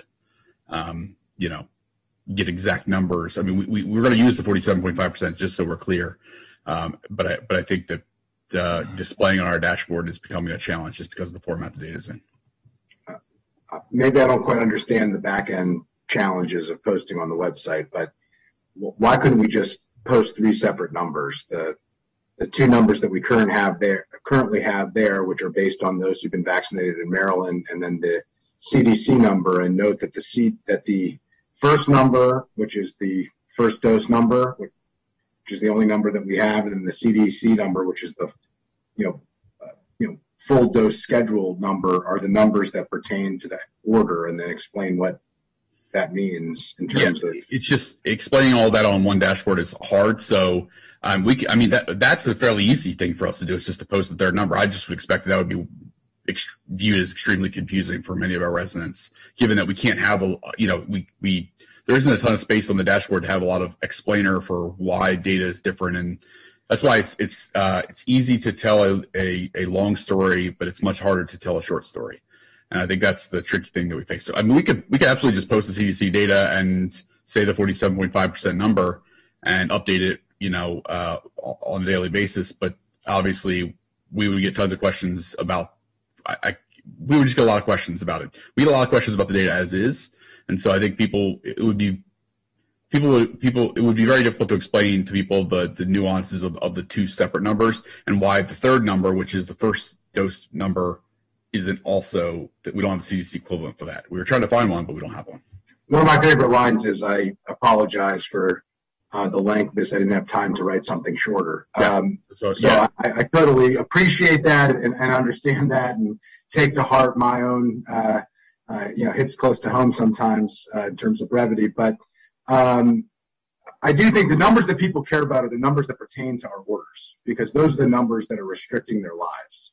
And so I do think that we have, to a certain extent, all of us who have been so immersed in these issues, and you probably chief among them with Dr. Gales, Dr. Bridgers, we're kind of missing the punchline here. And the punchline is, what does this mean for what the Board of Health has done, and how does it impact my life? And so I think we should start there and then back into what is the best way to display the information that people are looking for and that they need. And I think right now we aren't displaying the information that they need.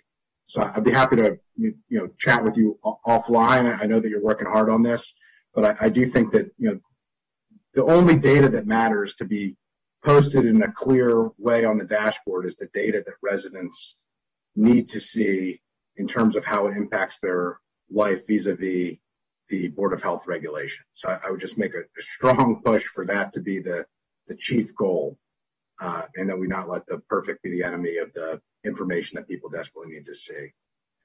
Okay, so related to that, the community partners, I visited a few of them.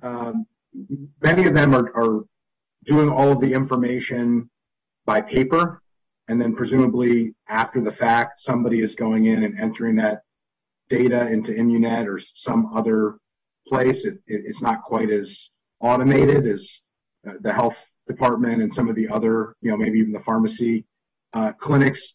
Do we have an understanding of what the delay is from when shots actually go into arms, first shots actually go into arms, to the point at which it shows up in the data that we're seeing in Immunet and you're seeing in Immunet, and that is being posted on the website?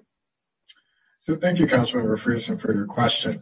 We're required to enter that data within 24 hours, whether it's electronically or paper format, and that's the same requirement we have. As you may recall from previous conversations, we did have some issues with some of our community providers weeks ago. We worked with them to clarify and correct that. And so, in fact, the majority of our providers are actually entering that in directly, and if they are using paper, it's still within a 24-hour period, with rare exception. So that information gets input fairly quickly, from when an individual received their shot into, how it's referenced in the computer system. Okay, so with rare exception, we really couldn't be more than really 48 hours behind, because it takes 24 hours to enter and then 24 hours to capture the update on, publicly at noon every day, or the time at which, it gets done. So it's 48 hours or less. That's very helpful. I think a lot of people have asked that, so I think that helps to clarify that. I appreciate that. Excuse me. The issue of the website and pre-registration, I just wanted to note that separately from the dashboard issue. I just think there's an opportunity now to take a look at that. It's not clear. The top part says that you can make an appointment now. The bottom part says you must be pre-registered in order to make an appointment. Now that there is a pre-registration, at least for a few days, for 12 to 15, I hope that we can get that updated today, and make very clear that if you're 16 and older, you can book your appointment immediately. If you're 12 to 15, pre-register. We expect, here's what we expect in terms of timing, in terms of youth clinics. We expect parents to have to be with their minor child in order to do it, et cetera. I think that would be really helpful, and I think all of us need to work really hard to get that information out as quickly as possible. Obviously, a lot of people are going to be wondering, they saw the approval yesterday, or the pre-approval, but it's not the full approval, and so we all just need to work hard together. Your information here, I think, is a really good start, and I think we need to, amplify that and provide you with that microphone. But if you could take a look at the appointment page and the pre-registration page and just work on clarifying that with the team, I think that would be much appreciated. It also says that you can't share your appointment links, that your appointment link is just for you. I think we changed that, and now we want people to share their appointment links because we don't have the same issues that we had before. And so there's just a lot of, it could use a scrub in terms of what the current information is, as I reviewed it yesterday. And if I may, Councilmember, because you brought something to mind as well. We have been receiving both at the county health department level, but also at the mass vaccination site level, Pfizer and Moderna doses to an extent. So people will need to pay attention once the clinics are scheduled and when they go to make their own appointment as to which vaccine is available at a particular clinic. We don't have both vaccines at a single clinic typically, because that's where mistakes happen. And so if you see a Moderna clinic, then obviously that's going to be for an older age category of people. And so they need to, if you see a clinic and it's scheduled, we've actually tried to front load Moderna this week so that we could have Pfizer doses at the end of the week available for, presuming the 12 to 15 will be expanded. But that doesn't mean we'll have expended all of our Moderna doses. And I'm quite confident we'll be having Moderna doses at one or two clinics a week. And so people need to realize that because we don't have exclusively Pfizer, you'll have to pay attention to what the particular clinic is that you're signing up for once you can make your own appointment, particularly for that 12 really to 16, because Moderna, you can't do a 16-year-old either.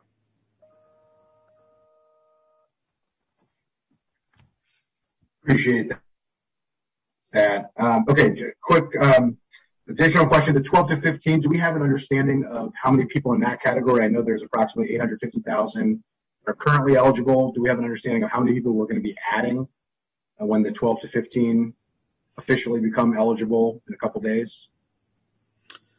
Yeah, our best estimate is approximately 3 to 4% of the population, which would translate to 30 to 40, maybe 45,000 people. 35 to 40, I'd say 35 to 40,000 people is probably our best estimate of what that population looks like, based on the census data. So that brings the number up to like 880 to 890,000. Yeah, I think it's actually about 871 right now that are eligible. I think if you did, I think it's 83% of the population. We have 1.05 million people. It's about 870. So if you add, we're about 900,000 people that'll be eligible after the CDC acts. Okay, great. All right.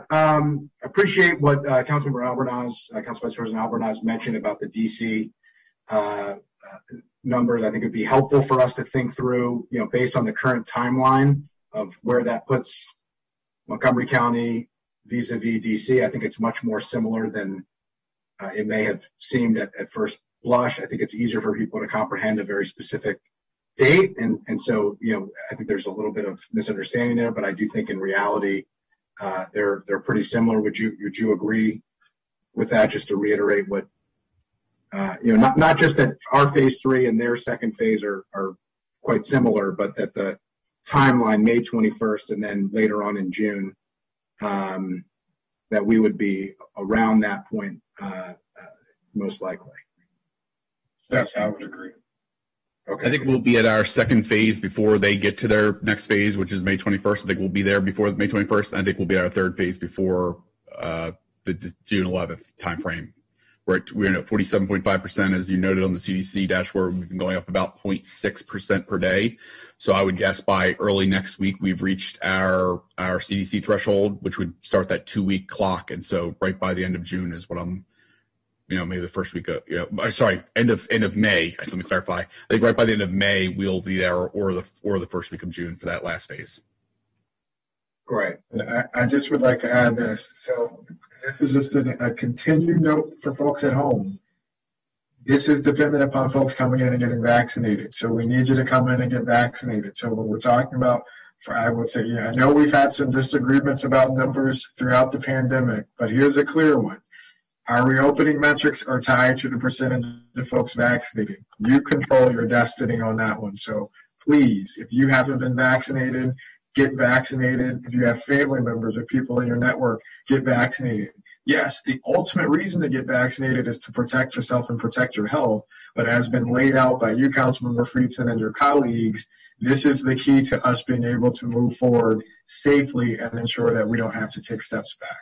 No, there is absolutely no disagreement anywhere here or in county leadership on that. We've had small disagreements on small issues, but there's universal agreement on that. So thank you for reiterating that. Last question, I promise. Outdoor transmission. There is a ton of confusion with the CDC and with lots of conflicting information on how prevalent outdoor transmission is, whether under 10% or under 1%. Under 1% is under 10% technically, but it's quite different. Could you just explain to us what you're operating under based on the guidance that you're providing us and the guidance you're providing to the county executive, the school system, and others based on what our operating assumption is of how prevalent outdoor transmission is with COVID-19? Well, I think the most important thing is whether 10% or 1%, I can't speak for CDC and the specific doctrines that they looked at, but we do know that when you are in, whether you're in outdoor or indoor places, when you're in close contact with other individuals within that a short amount of space, that yes, you can transmit from person to person, and unvaccinated people in particular. So again, I think the most productive conversation around this is looking at the types of activities that are involved. If I'm standing on one side of a football field and you're standing on another one, yeah, it's extreme. We're not going to transmit from person to person. But if we are within, several feet of each other, not covered, not wearing any mask, we're not within each other's households and networks of traditional networks, the risk of spreading through outdoor transmission is significantly higher. So I think it depends on the type of interaction and depends on the type of spacing and those kinds of things, which would influence the risk of transmission from person to person. Now, certainly the risk in an outdoor setting is smaller than if you're in an indoor setting where ventilation is different and you're in an enclosed environment. But I think that is, unfortunately, the wording that CDC used has created confusion within that. But I think the most beneficial conversation around is the type of activity and the type of interaction that people have that influence the risk of transmission more so than, just throwing out a general number. I would completely agree. I think Dr. Gales has answered this phenomenally. I think it's not an outdoor versus indoor. I think the one thing we have to realize is we've largely either discouraged people or in some cases prevented people from having large outdoor gatherings where they're in close concert. And so therefore outdoor transmission, if you look at the whole history of the pandemic, has been very rare because we've limited those opportunities, as Dr. Gales has said, where the transmission is likely to occur outdoors, which is in close proximity, large gatherings outdoors. Because we haven't had many of those, outdoor transmission is likely very rare. But if you allow more of those outdoor gatherings with people in close contact, you may see that you're seeing more transmission in those circumstances with unvaccinated people. But I think we all agree that it is orders of magnitude safer to do things outside than it is to do them inside.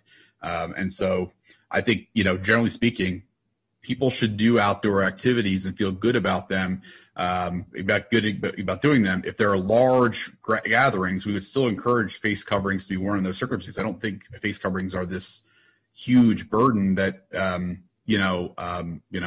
we should be able to do these events and do them safely. If you have smaller events, as Dr. Gales alluded to with his family, you don't need to wear the face coverings in those smaller events, particularly when everyone's been vaccinated. If you're unvaccinated, you probably should still be wearing the face covering. But again, he just encourages you to come and get vaccinated, and then you can, we'll have more people with which to do all kinds of activities without masks and other things. So, I think in summary, outdoor much safer. Outdoor close contact with other people is probably still something you should, be wearing a face covering for, particularly if you're unvaccinated. Thank you, Mr. President. Thank you. Councilmember Jawando. Thank you. Good morning. And as always, thanks for all the work that you all are doing and great updates. I just wanted to touch on the progress and any updates and conversations that you've had with MCPS regarding as we move into, obviously, next year. We've gotten through the various stages of opening.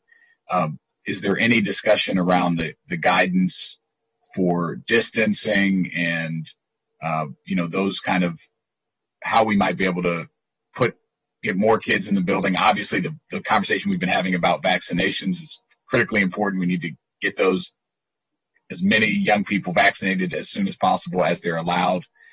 Here, hopefully starting this week.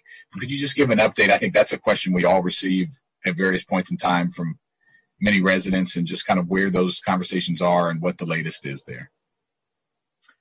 Thank you, Councilmember Jawando. You are right. We get a lot of those similar questions returning to that. What I can say is, so as far as I know, there have not been any updated guidelines from what the CDC has put forward and the state has put forward approximately a month ago related to those distancing guidelines, 6 feet in universal places and 3 feet confined to the instructional classroom setting.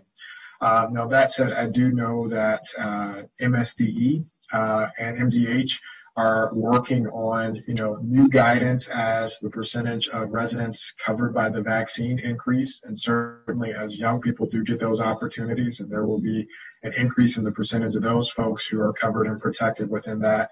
And there have been initial conversations, including the health officers for feedback to talk about what this school looked like in the fall.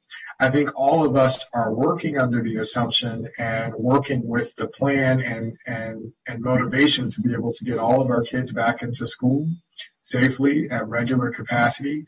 And so I do anticipate over the course of the next month or so that there will be further studying of those best practices that have been put into place over the last 6 months to minimize transmission.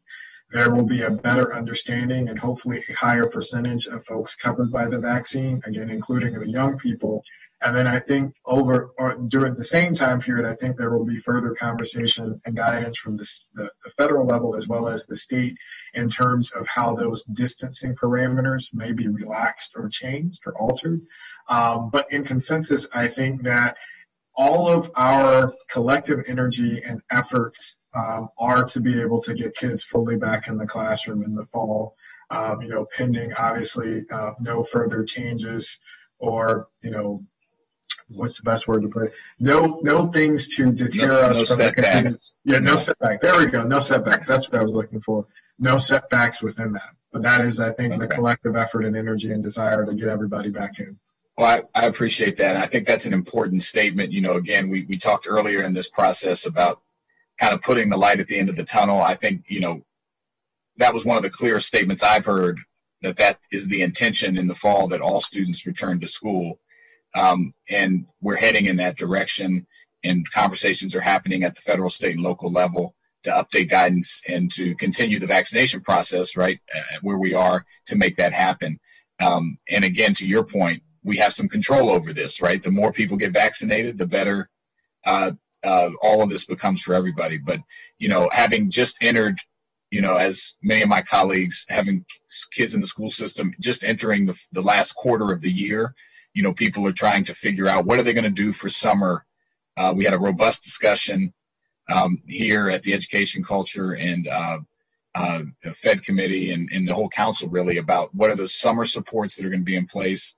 And I think knowing that we can get, move towards removal of these flex schedules and getting all kids back in the building, and that's where we're going, is really important. So the sooner we can provide actual, confirmation of that, obviously school system is in the state school board are going to have to speak on that. But I just think it's really important to send that signal that that's where we're heading to folks. So I appreciate you saying that. I guess my last question, many have been asked. I had asked a few weeks ago about some of the targeted, there was a really dark red area in that map, kind of up in the upper East County. And there's some other areas, and it's obviously, while we're making improvement, it's, some of them are stubbornly, persistently red. And I was happy to hear about the strike teams, looking forward to hear more about that. But can you get to us two questions, just kind of what those communities are and what exactly is happening and what are the strategies that you're using in some of those places where it's just been stubbornly persistent? Because I think we all could have ideas or community partners that we send anyway, but I just really want to get down to the community level of understanding where those are and what's going on across the county. So you can speak to it now, but I think as a follow-up, I would really like to know, what's going on in those areas. Sure. So I think the longer answer is yes, we will follow up with you and provide that data. The short-term answer is we've been looking at that for some time, based upon the conversation that we had And so one of the things that we've tried to do is to help to use that to inform, when we have had opportunities. For example, when FEMA has said we've got resources, or the state mobile team has had resources, we've been trying to position some of those clinic opportunities in those areas or adjacent to those areas to provide further opportunities. That's been the short-term solution to help drive up the numbers. And you're right, the larger conversation is doing a deeper dive for, any other community factors. And within that, we'll have the team do that, complete that deeper dive and provide you with the data, and we can engage in that further conversation. Great. Thank you. Thanks for everything that you all are doing. All right. And just to the public, I'll say we traveled to New York to see, surprise my wife's mother for the first time we had traveled anywhere. Everyone was vaccinated. We hugged people for the first time in a year. There's really benefits to getting vaccinated. So just would encourage everyone to continue to do that. So thank you. Indeed. Okay. Councilmember Glass. Thank you very much, Mr. President. Thank you, doctors, for another very encouraging update. Last week, you told us that 54% of residents had received one dose. This week, you're telling us that 56% have received a first dose, and now we know that there are about 35 to 45,000 more residents ages 12 to 15 who are going to be eligible for these doses. So we're quickly going to be reaching the 60% threshold so that we can lift more restrictions and get back to normal. So this is all good stuff. And as you have all said, and my colleagues have all said, if we want to get back to normalcy, we need each of our residents to get vaccinated. We need them to get their family members vaccinated, their coworkers, their neighbors, because that is the key to having an open and safe community. And so I'm going to stop there and just thank you all. And I know that we will have more conversations about the 12 to 15-year-olds. And I'm sure parents are already starting to hit refresh on the various websites.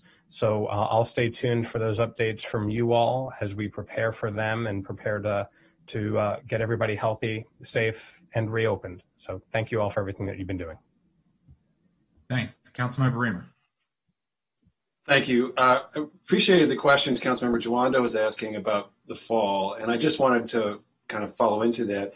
I totally understand Dr. Gales' response because there are various issues that he's working through. I think it's really important for us to be clear about our expectation, which is that school will be full capacity in the fall. I just can't foresee any reason that school would be partial capacity. And I don't think there is a chance that it will be partial capacity. I firmly and clearly, truly believe it will be 100%, with the exception of those few students who want to do a virtual academy.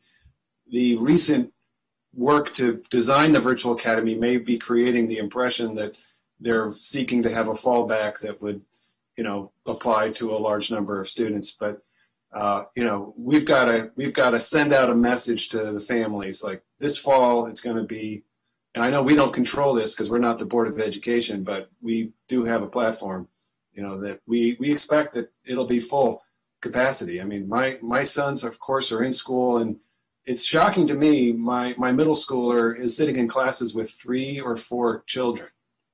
That's as many kids as he has in the classroom now.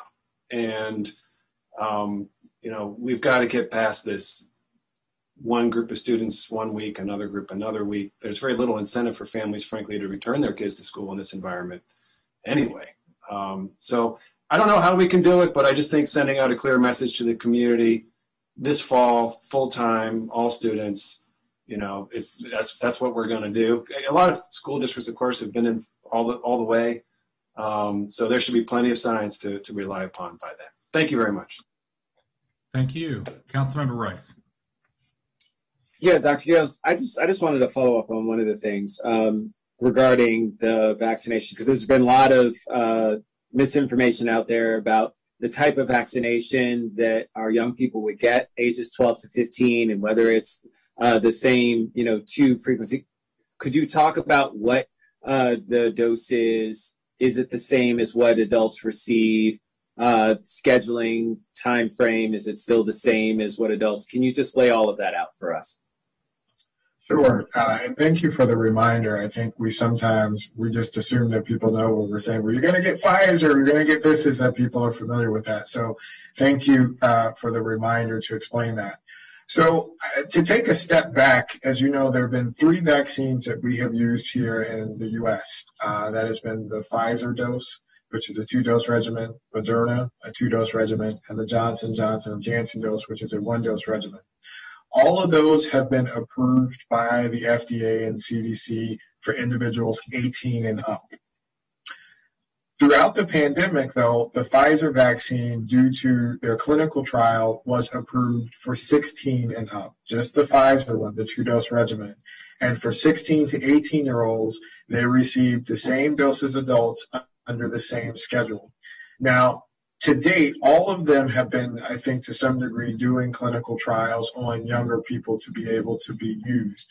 Pfizer is the only one who has submitted their application, which was preliminarily approved by the FDA on yesterday, and will get an official hearing by ACIP, the Committee on Immunization Practices, on tomorrow for full final approval.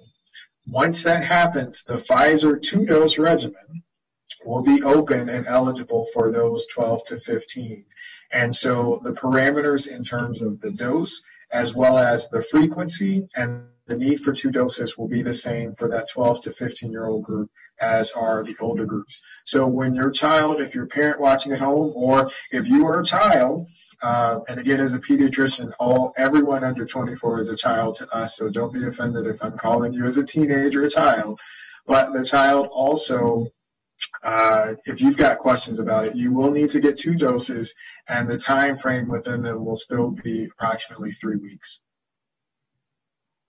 Thank you very much, Dr. Gales. I think that's just important for the parents that are certainly watching at home. And just to follow up on a point that Councilmember Reamer made, MCPS was very clear that they are returning to full school in the fall. They sent out that announcement to all parents via text message to their website.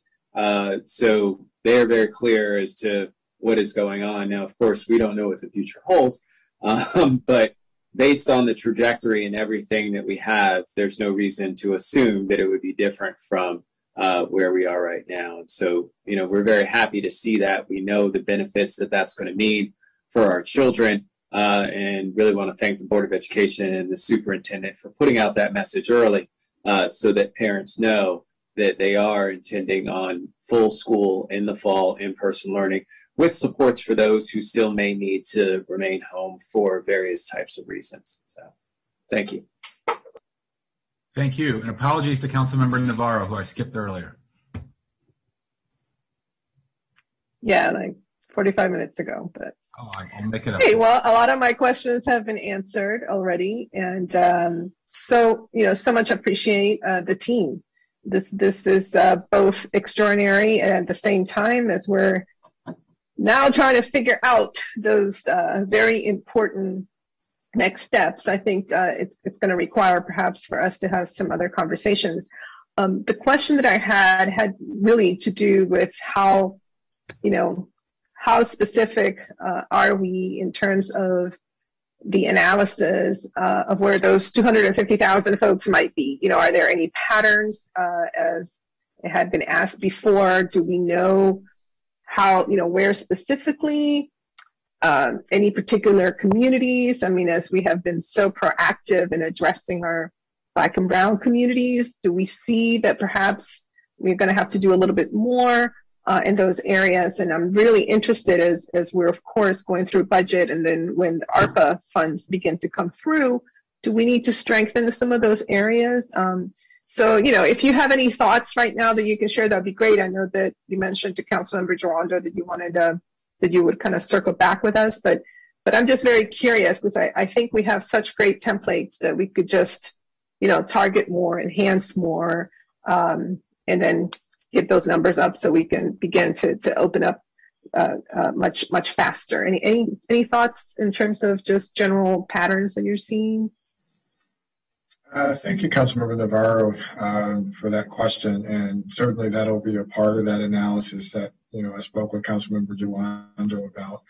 I think one of the things that we are missing, because as you mentioned, we've got a pretty robust infrastructure to address a lot of those other social determinants and barriers. And thank you to you all, thank you to the county exec's office, thank you to our community partners for collective engagement around that to build that system and to continue to build that system to do that. I think in some places, one of the areas where we haven't really factored in as much is where there are ideological differences around vaccine hesitancy.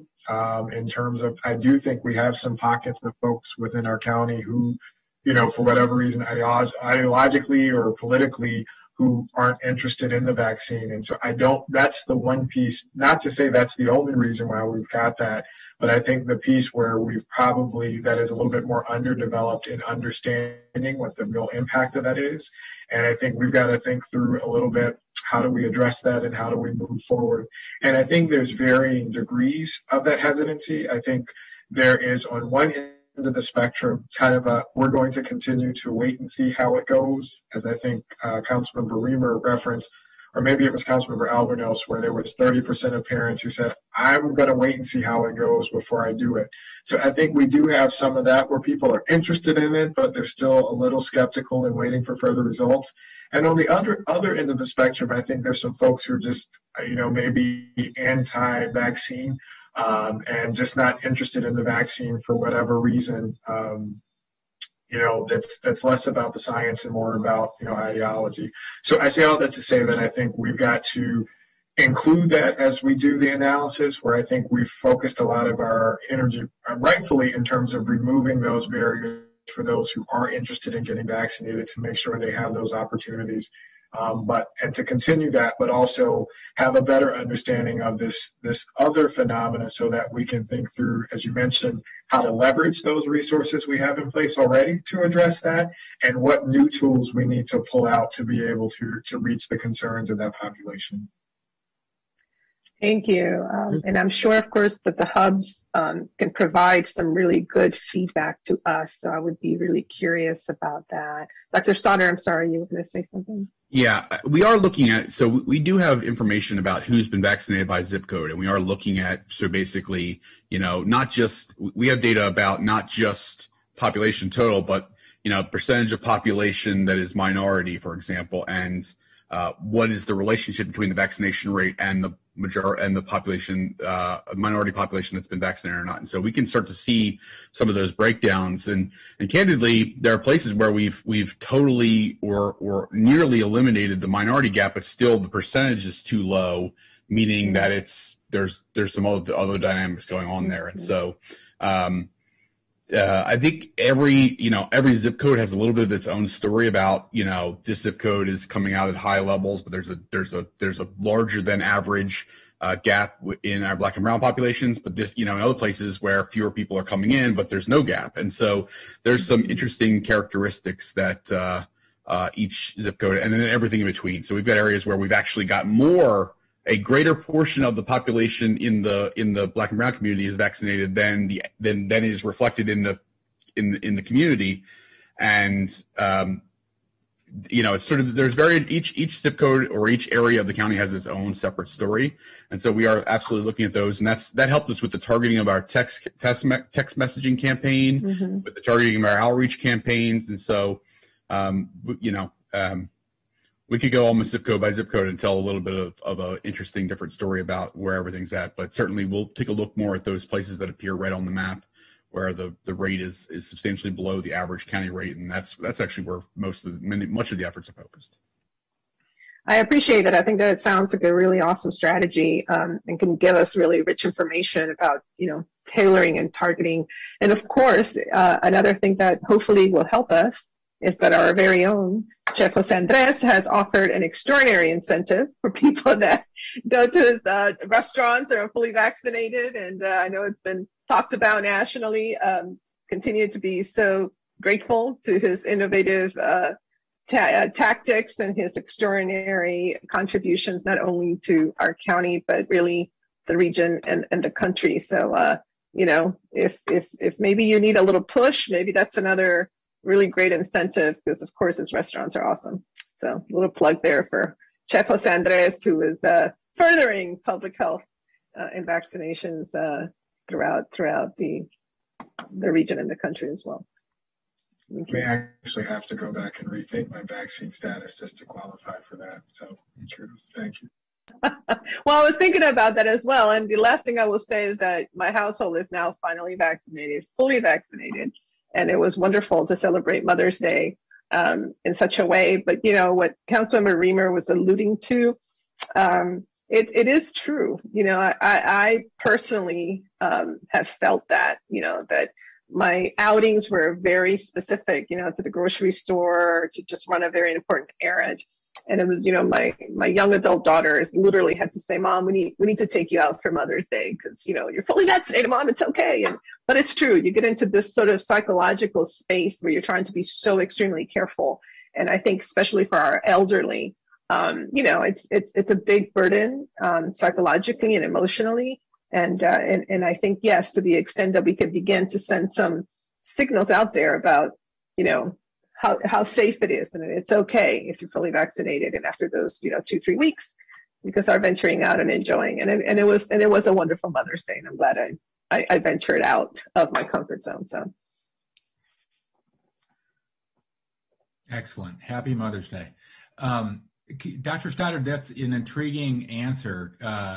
If every zip code has its own little micro story, are there 2 or 3 examples you could give us?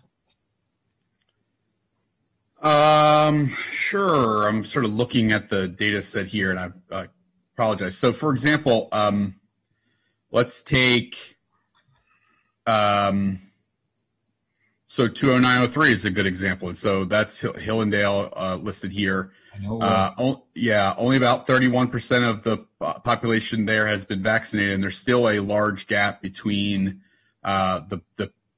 between the percentage of minority population and the percentage of minorities that have been vaccinated in that region. So that's an area where we've got to do our traditional equity-focused efforts. But you contrast that with, for example, other parts of the county where Dickerson, for example, is at 53% overall vaccinated, but the rate of minority vaccination or Black and brown residents is 25% above the percentage that would be reflected by the population. And so going just down the list, there's stories like that across the board where there's areas where there are higher vaccination rates, and I'll give you, so Bethesda, for example, 20814, we're at 65% of the percentage of the population that's received at least one dose, and we're 5% above the percentage that you would expect according to minority population. And, you know, that there's similar stories like that across the board. The same story is in, you know, in Durwood, 20855, we're 70% first doses and 7% above the what you would expect based on population for the minority population. And so it's sort of a little bit all over the map in terms of where you see, you know, places where we're higher than the average of the county, and also higher in population reflected, you know, minority vaccination rates. So it's sort of there's interesting stories to observe here in the data, and the team is using those to sort of target where we spend more of our time and effort and energy trying to, you know, target different populations based on what the data is telling us is happening in those zip codes. And so, Council President Hooker and Councilmember Navarro, just to add to what Dr. Stoddard and Gales shared, we have been in conversations, and as Dr. Gales indicated, as part of that hesitancy strategy in collaboration with the University of Maryland, and looking at the data, and we know that the top 3 data points identify those individuals who may have health literacy challenges and who may be uninsured. So one of the strategies that we targeted and focused on was having our FEMA strike teams to go back into those highly prioritized zip codes, so that we know that individuals who are in those comfortable in those spaces are more likely to return for their second dose, as opposed to having them go to another site that may be outside of their comfort space. And so all of these targeting strategies within the zip codes are part of that strategy to increase our vaccination rates and to get more folks vaccinated and more shots in arms. I just wanted to share that picture as we look at the triangulation of all the data points to get more folks vaccinated. Okay. That's very helpful and interesting. Dr. Steiner, I'll give you a call about Hillendale. I have a number of suggestions there. Okay. Any other questions from colleagues or comments? All right. Thank you all again for all your tremendous work. We're making a lot of progress, and we're really grateful. Thanks, and we'll see you again soon.